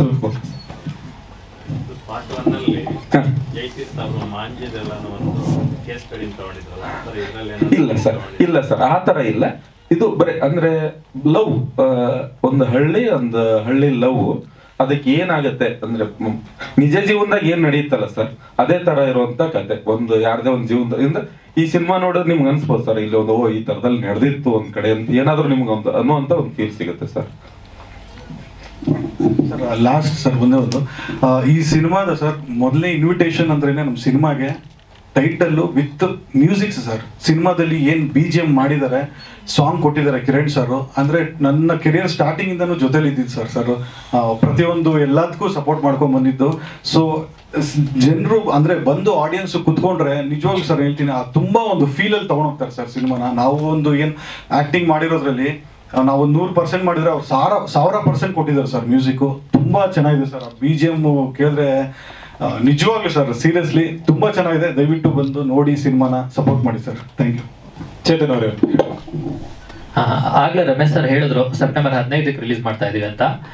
ನಾನು ಡೈರೆಕ್ಟ್ ಹತ್ರ ಡಿಸ್ಕಸ್ ಮಾಡಿದೆ, ಈ ಒಂದು ಕಾಂಪಿಟೇಷನ್ ಒಂದು ಇದರಲ್ಲಿ ಹೆಂಗ್ ರಿಲೀಸ್ ಮಾಡೋದು ಅಂತೆಲ್ಲ ಡಿಸ್ಕಸ್ ಮಾಡಿದ್ವಿ. ಬಟ್ ಏನಂದ್ರೆ ಅವರೇ ಅಂತಲ್ಲ, ನಾವು ಇಡೀ ತಂಡ ಕಂಟೆಂಟ್ ನಂಬ್ಕೊಂಡಿದೀವಿ. ಸಿನಿಮಾ ಅಷ್ಟು ಚೆನ್ನಾಗಿದೆ, ಏನಂದ್ರೆ ಯಾರೇ ನೋಡಿದ್ರು ಇಷ್ಟ ಆಗಲ್ಲ, ಚೆನ್ನಾಗಿಲ್ಲ ಅನ್ನೋ ರೇಂಜ್ಗಿದೆ. ಇದು ನಮ್ಮ ಡೈರೆಕ್ಟರ್ದು ಒಂದು ಕಾನ್ಫಿಡೆಂಟ್ ಲೆವೆಲ್. ಸೊ ಆದ್ರಿಂದ ಸೆಪ್ಟೆಂಬರ್ 15ಕ್ಕೆ ರಿಲೀಸ್ ಮಾಡಬೇಕು ಅಂತ ಎಲ್ಲ ಪ್ರಿಪೇರ್ ಆಗಿದೆ. ನಿಮ್ಗೆ ಗೊತ್ತಿರುತ್ತೆ ಆಲ್ರೆಡಿ 15ನೇ ತಾರೀಕು ಸುಮಾರು ಸಿನಿಮಾಗಳು ಆಲ್ರೆಡಿ ಅನೌನ್ಸ್ ಆಗಿದೆ. ಗಣೇಶ್ ಅವ್ರದ್ದೊಂದು ಆಗಿದೆ, 7-8 ಸಿನಿಮಾ ಇದೆ. ಈಗ ನಾವು ಯಾವ ವಾರ ಅಂತ ಎಷ್ಟು ಮುಂದೂಡ್ಕೊಂಡು ಹೋದ್ರು ಜನವರಿವರೆಗೂ ಟೈಮ್ ಅಂತೂ ಸಿಗಲ್ಲ, ಎಲ್ಲ ದೊಡ್ಡ ಸಿನಿಮಾಗಳಿದೆ. ಸೊ ಆ ಒಂದು ಇದರಲ್ಲಿ ನಮ್ಮ ಸಿನಿಮಾನ ರಿಲೀಸ್ ಮಾಡಬೇಕು ಅಂತ ಎಲ್ಲ ಡಿಸೈಡ್ ಮಾಡಿರೋದ್ರಿಂದ ಮೇಜರ್ ಆಗಿ ನಮಗೆ ಬೇಕಿರೋದು ನಿಮ್ಗಳ ಸಪೋರ್ಟ್. ನೀವು ಹೆಂಗೆ ಹೇಳೋದು, ನೀವು ಎಷ್ಟು ಸಪೋರ್ಟ್ ಮಾಡಿದಿರಾ ಅಷ್ಟು ಈ ಇಡೀ ತಂಡಕ್ಕೆ ಒಳ್ಳೇದಾಗತ್ತೆ, ನಿರ್ಮಾಪಕರಿಗೆ ಒಳ್ಳೇದಾಗತ್ತೆ, ಇಡೀ ತಂಡಕ್ಕೆ ಒಳ್ಳೇದಾಗತ್ತೆ. ಹಾಗೆ ನಾನು ಮಾತಾಡ್ಬೇಕಾದ್ರೆ ನಂಗೆ ಮ್ಯೂಸಿಕ್ ಬಗ್ಗೆ ಮಾತಾಡೋದು ಮರ್ತೋಗ್ಬಿಟ್ಟೆ. ಆಗ್ಲೇ ನಮ್ಮ ಕಿರಣ್ ಸರ್ ಮ್ಯೂಸಿಕ್ ಬಗ್ಗೆ ಸನತ್ ಅವ್ರು ಹೇಳಿದ್ರು, ಸಿನಿಮಾದಲ್ಲಿ ಹೀರೋ ಇದ್ದಾರೆ, ಹೀರೋಯಿನ್ಗಳಿದ್ದಾರೆ, ಕಲಾವಿದರಿದ್ದಾರೆ, ಬಟ್ ಅದೆಲ್ಲದಕ್ಕೂ ಮೀರಿ ಸಿನಿಮಾ ಏನಾದ್ರೂ ಈ ಸಿನಿಮಾ ಜನಕ್ಕೆ ಇಷ್ಟ ಆಗುತ್ತೆ, ಜನರ ಮನಸ್ಸಿಗೆ ತಲುಪುತ್ತೆ, ಸಿನಿಮಾ ಗೆಲ್ತು ಅಂತೇನಾರು ಅಂದ್ರೆ 100% ಅದು ಮ್ಯೂಸಿಕ್ ಇಂದಾನೆ. ಅಷ್ಟು ಅದ್ಭುತವಾದ ಮ್ಯೂಸಿಕ್ ಕೊಟ್ಟಿದ್ದಾರೆ. ಬರೀ ಹಾಡುಗಳಷ್ಟೇ ಅಂತಲ್ಲ, ನಾವೇನ್ BGM ಅಂತ ಹೇಳ್ತೀವಿ, ಬ್ಯಾಕ್ಗ್ರೌಂಡ್ ಸ್ಕೋರ್, ಇಡೀ ಸಿನಿಮಾ ಜೀವಾಳ, ಅದು ಕಂಪ್ಲೀಟ್ ಆಗಿ ಅವರೇ ವೃತ್ತಿಯಲ್ಲಿ ಡಾಕ್ಟರ್ ಅವರು, ಪ್ರವೃತ್ತಿಯಲ್ಲಿ ಮ್ಯೂಸಿಕ್ ಡೈರೆಕ್ಟರ್ ಅವರು. ನಾನು ಹತ್ರದಿಂದ ನೋಡಿದ್ದೀನಿ ಅವ್ರನ್ನ. ಬೆಳಿಗ್ಗೆ ಹಾಸ್ಪಿಟಲ್ಗೆ ಹೋಗಿ ಸಂಜೆ ಹಾಸ್ಪಿಟಲಿಂದ ಬಂದು ಮತ್ತೆ ಸಂಜೆ ಕುತ್ಕೊಂಡು ಮ್ಯೂಸಿಕ್ ವರ್ಕ್ ಮಾಡ್ತಿದ್ರು. ಬೆಳಗ್ಗೆ ಜಾವ 3-4 ಗಂಟೆವರೆಗೂ ವರ್ಕ್ ಮಾಡಿ 4 ಗಂಟೆಗೆ ನಂಗೆ ಮಿಸ್ ಕಾಲ್ ಕೊಡ್ತಿದ್ರು, ಇಷ್ಟ ಆಗಿದೆ ನೋಡಿ ಕೇಳಿ ಅಂತ ಅಂದ್ಬಿಟ್ಟು. ಅಷ್ಟು ಹಾರ್ಡ್ ವರ್ಕರ್, ಅಷ್ಟು ಡೆಡಿಕೇಟೆಡ್ ವರ್ಕರ್ ಅವರು. ಲಾಸ್ಟ್ ಸಿನಿಮಾ ಅವ್ರದ್ದು ಐ ಲವ್ ಯು ಸಿನಿಮಾ ಹಾಡು ಎಲ್ಲರೂ ಕೇಳಿರ್ತೀರ, ತುಂಬಾ ದೊಡ್ಡ ಸಿನಿಮಾ ಇದು. ಅದಾದ್ಮೇಲೆ ಅವ್ರಿಗೆ ಬ್ರೇಕ್ ಕೊಡುವಂತ ಸಿನಿಮಾ. ಕಿರಣ್ ಸರ್ಗೆ ಎಸ್ಪೆಷಲಿ ನನ್ನ ಕಡೆಯಿಂದ ತುಂಬ ಹೃದಯದ ಧನ್ಯವಾದಗಳು. ಹಾಗೆ ರಮೇಶ್ ಸರ್, ಇನ್ನು ಹೆಚ್ಚೆಚ್ಚು ಸಿನಿಮಾ ನೀವು ಕೊಡಬೇಕು. ನಾವೆಲ್ಲ ಬರ್ತೀವಿ, ಸಿನಿಮಾ ನಿರ್ಮಾಣ ಮಾಡ್ತೀವಿ ಅಂದ್ರೆ, ಸಿನಿಮಾ ನಿರ್ಮಾಣ ಅಂದ್ರೆ ಎಷ್ಟು ಕಷ್ಟ ಅಂತ ಗೊತ್ತು ನಮ್ಗೆ. ಯಾಕಂದ್ರೆ ಹಾಕಿ ಕಳ್ಕೊಂಡಿರೋದು ಉಂಟು, ಪಡ್ಕೊಂಡಿರೋದು ಉಂಟು. ಸಿನಿಮಾ ರಂಗದಲ್ಲಿ ಗಳಿಸೋದ್ಕಿಂತ ಕಳ್ಕೊಳ್ಳೋದೇ ಜಾಸ್ತಿ. ಅದೊಂದು ಪ್ಯಾಷನ್, ಪ್ಯೂರ್ ಪ್ಯಾಷನ್ ಅದು. ಆ ಒಂದು ಪ್ಯಾಷನ್ ನಿಮಗಿದೆ, ತುಂಬಾ ಖುಷಿ ಆಯ್ತು. ನಿಮಗೆ ನಿಮ್ಮ ಇಡೀ ತಂಡಕ್ಕೆ ಒಳ್ಳೇದಾಗ್ಲಿ. ಇನ್ನು ಹೆಚ್ಚೆಚ್ಚು ಸಿನಿಮಾ ನೀವು ಮಾಡಿ, ನಿಮ್ಗೆ ಖಂಡಿತ ನಮ್ಮ ಸಪೋರ್ಟ್ ಯಾವಾಗಲೂ ಇದ್ದೇ ಇರುತ್ತೆ. ಈ ಮತ್ತೊಮ್ಮೆ ಕೇಳ್ಕೊತಾ ಇದ್ದೀನಿ, ಒಂದು ಹೊಸ ತಂಡ, ತುಂಬಾ ಹೊಸ ತಂಡ, ಹೊಸ ತರ ಒಂದು ಫ್ರೆಶ್ ಸಿನಿಮಾ ಕೊಡ್ತಾ ಇದ್ದಾರೆ. ನಿಮ್ಗಳ ಸಪೋರ್ಟ್ ತುಂಬಾ ಇಂಪಾರ್ಟೆಂಟ್. ಅವ್ರಿಗೆ ದಯವಿಟ್ಟು ಸಪೋರ್ಟ್ ಮಾಡಿ. ಎಲ್ರಿಗೂ ಒಳ್ಳೇದಾಗ್ಲಿ. ಧನ್ಯವಾದಗಳು. ರಮೇಶ್ ಅವರ ಕನಸು ಹಾಗೂ ಪ್ಯಾಷನ್ಗೆ R ಪಾಟೀಲ್ ಅವರ ಒಂದು ಚೌಕಟ್ಟಿನ ಸಿನಿಮಾ. ಕಿರಣ್ ಅವರು ಏನೋ ಒಂದು ಮಾತು ಹೇಳ್ಬೇಕು ಅನ್ಕೊಂಡು. ಈ ಚಿತ್ರದಲ್ಲಿ ಆಕ್ಚುಲಿ ಈಗ ಟ್ರೆಂಡ್ ಚೇಂಜ್ ಆಗ್ತಿದೆ, ಎಲ್ಲ ಲೇಟೆಸ್ಟ್ ವರ್ಷನ್ಸ್ ಆಫ್ ಮ್ಯೂಸಿಕ್ ಆಗಲಿ ಇದೆಲ್ಲ ಬರ್ತಾ ಇದೆ. ಸೊ ಈ ಚಿತ್ರದಿಂದ ನಾವೊಂದು ಹೊಸ ಪ್ರಯತ್ನ ಪಟ್ಟಿರೋದಂದ್ರೆ, for the first time Kannada ಇಂಡಸ್ಟ್ರಿಯಲ್ಲಿ ಹಾಡುಗಳನ್ನ ಡಾಲ್ಬಿ ಅಟ್ಮಾಸಲ್ಲಿ ರಿಲೀಸ್ ಮಾಡ್ತಾ ಇದ್ದೀವಿ. ಸೊ ನೆಕ್ಸ್ಟ್ ಮುಂದಿನ ವಾರ ಒಂದು ಹಾಡು ರಿಲೀಸ್ ಆಗ್ತಾ ಇದೆ. ಸೊ ಅದು ಬರೀ ಈ ಹಾಡುಗಳು ಯೂಶಲಿ ತಮಿಳ್, ಹಿಂದಿಯಲ್ಲೆಲ್ಲ ಡಾಲ್ಬಿ ಅಟ್ಮಾಸಲ್ಲಿ ರಿಲೀಸ್ ಆಗೋದು. ಅದನ್ನು ಸಪೋರ್ಟ್ ಮಾಡೋಂಥ ಪ್ಲಾಟ್ಫಾರ್ಮ್ಸು ಲೈಕ್ ಆ್ಯಪಲ್ ಮ್ಯೂಸಿಕ್ ಆಗಲಿ ಇದೆಲ್ಲ ಇದೆ. ಸೊ ಈಗೆಲ್ಲ ಡಾಲ್ಬಿ ಹೆಡ್ಫೋನ್ಸ್ ಬಂದಿದೆ. ಸೊ ನಾವು ಥಿಯೇಟ್ರಲ್ಲಿ ಏನು ಎಫೆಕ್ಟಲ್ಲಿ ಕೇಳ್ಬೋದು ಡಾಲ್ಬಿನ, ಸೊ ಅದೇ ಆ ಥರ ಒಂದು ಇದ್ರಲ್ಲಿ ಮಾಡ್ಬೋದು. ಸೊ ನಾನು ಮುಂದಿನ ಹಾಡು ವಿವರವಾಗಿ ಡಾಲ್ಬಿ ಅಟ್ಮಾಸಲ್ಲಿ ರಿಲೀಸ್ ಮಾಡ್ತಿದ್ದೀನಿ. ಹಾಗೂ ನಾನು ಎಲ್ಲ ಮುಂಬರುವ ಚಿತ್ರಗಳ ಹಾಡು, ಒಂದು 7-8 ಸಿನಿಮಾ ಬರ್ತಾ ಇದೆಯಲ್ಲ, ಎಲ್ಲ ಹಾಡುಗಳು ಇನ್ಮೇಲೆ ಡಾಲ್ಬಿ ಅಟ್ಮಾಸಲ್ಲೇ ರಿಲೀಸ್ ಆಗುತ್ತೆ ಅಂತ ಹೇಳಕ್ಕೆ ಇಷ್ಟಪಡ್ತೀನಿ. ಅದ್ಭುತ, ತುಂಬಾ ಒಳ್ಳೆ ಪ್ರಯತ್ನ. ಒಲವೆ ಮಂದಾರ 2 ಇಡೀ ಚಿತ್ರತಂಡಕ್ಕೆ ಒಳ್ಳೇದಾಗ್ಲಿ ಅಂತ ಕೇಳ್ಕೊತಿದೀವಿ. ಒಂದು ಭಾವಚಿತ್ರಕ್ಕೆ ನಾವೆಲ್ಲರೂ ಕೂಡ ಅಣಿಯಾದ್ರೆ ಈ ಒಂದು ಪತ್ರಿಕಾಗೋಷ್ಠಿಗೆ ನಾವು ಧನ್ಯವಾದ ಹೇಳ್ಬೋದು.